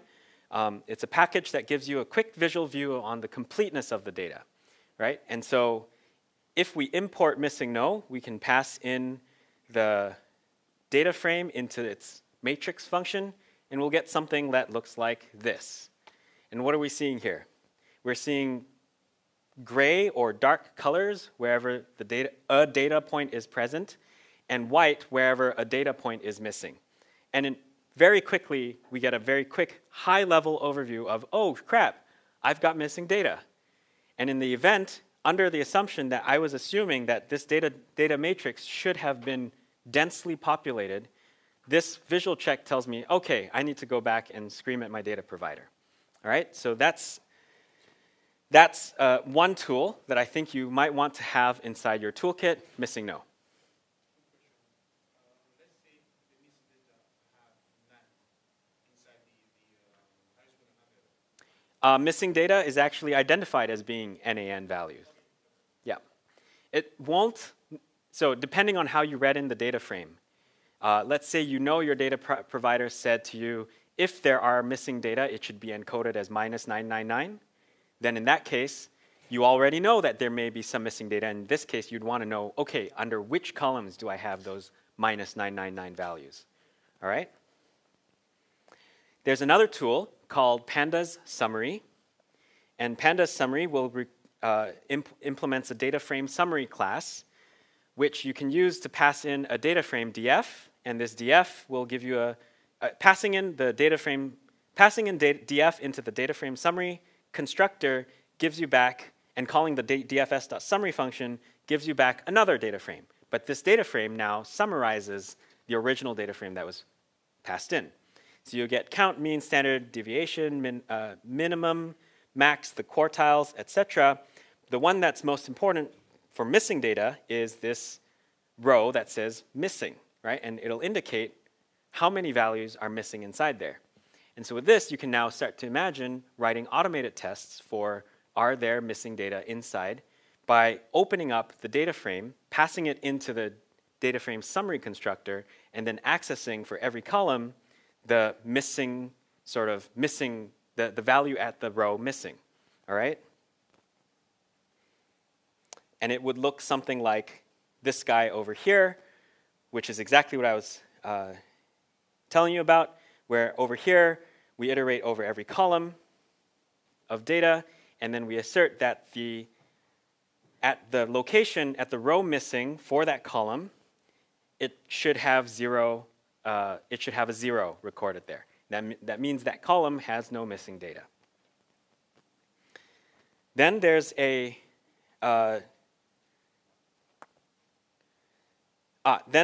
another check that we can do, which is for that checks that the range are correct. So we can take advantage of the data frame summary, and we can check that the min value is what we expect, the max value is what we expect, and all of that good stuff. The next portion, where am I here? All right. the next portion is on the distribution of data. And so nothing beats looking for outliers or incorrectly coded values than just looking at the distribution of values that are recorded inside there. So how many of you have made histogram plots? Probably everybody has. And how many of you have tried to put multiple histogram plots on a single plot? Kind of not so good of an idea, because sometimes they might overlap or they might have different bin widths, you'll have binning biases and all of that. And so I've worked with Hugo before for a data camp course, and he actually converted me over to using empirical cumulative distributions, right? And so essentially, you're trying to make a plot that looks something like this, right? And so in the notebooks, you'll have example code of how you can make these plots. So I'm not going to belabor how those plots are made exactly, but I want to convey the point here that if you take a look at this cumulative distribution plot for each of the columns of data, what you'll get is this. So what we're doing here is we're ordering all of the data points according to their value and then asking what fraction of values belong to, what fraction of values are valued below any given particular data point. So, you know, the median is defined as the point that falls such that over here it's at 0.5 on the y-axis. And so immediately some things are pretty clear. You've got this 0 value here, here, here, here, and here, and there, where I've moused over, and those are clearly outliers from the data. They don't fall close to the distribution of the data. And so this is another thing that's a very good visual check on, oh, do I have something that might be wrong with my data? Low outliers will be to the left, bottom left. High-valued outliers will be to the right-hand side, and I don't know why my browser keeps behaving like that. All right, so if you follow the code inside the notebooks, you'll get something that looks like a plot that basically looks like this. We can also, I'm going to skip these exercises. We can also do stuff where we look at the standardization of the data, where we standardize the data to have mean 0, standard deviation 1. Sometimes this is a good thing. Sometimes this may not be an appropriate thing. This over here gives you the CDF for the standardized values. And you can then also do this visual check for the data post-transformation. I forgot to mention, you can also check for normality. I think, actually, that's going to be talked about later on. So I'm going to leave that for then. You can check for whether a data column might be continuous or not, continuously valued or not. So something like foreclosure deeds, right? This guy, it's numerical. You can plot the cumulative distribution, but it clearly doesn't look like a continuous valued thing. It looks more like a categorical or ordinal or integer valued thing, rather than, you know, being comprised of floats. Okay, for categorical type of data, we can make these bar plots as well, and you can make a series of bar plots again using the same matplotlib plotting tricks, and so that's also something useful that I'd like to encourage you to do. Then you might notice, well, okay, this sort of checks on the data. They sort of also fall under the exploratory data analysis phase, and that's absolutely correct. There's this transition point where you go from, okay, are my data complete and are my data files correct and that sort of stuff, to knowing, okay, I've got the certainty that I've written my tests for those, and I can at any time check them and they're stable. And so now I want to go on to sort of like, what do my data look like? And these are some good basic sanity checks on your data that you can perform. Okay, there's this little section at the bottom that's on statistical checks. Like some people mentioned at the beginning of the tutorial, you might want to model your data, and you might assume that they come from a normal distribution with some mean and standard deviation. And so there are statistical checks that you can see to make sure that it's appropriate for the data that you have. There are a number of statistical tests. These are things that I don't believe you should be automating, but you should be doing nonetheless at the human in the loop phase of the So the KS test, which I think is pronounced the Kolmogorov-Smirnov test, it's a test of equality between two distributions. SciPy Stats implements it. Visually, it looks something like this. you have one distribution of data in red, that's the CDF. Then you have another distribution of data in blue, and you want to know, are these two distributions equal or not? And this is a good way of testing. So you can imagine your red one being the normal distribution, standard normal distribution, or some normal distribution with mean and standard deviation that you've provided. And you want to ask, how deviant is the standard normal distribution or my parameterized normal distribution? How different is that from my data? Or how different is my data from that parameterized normal distribution? All right?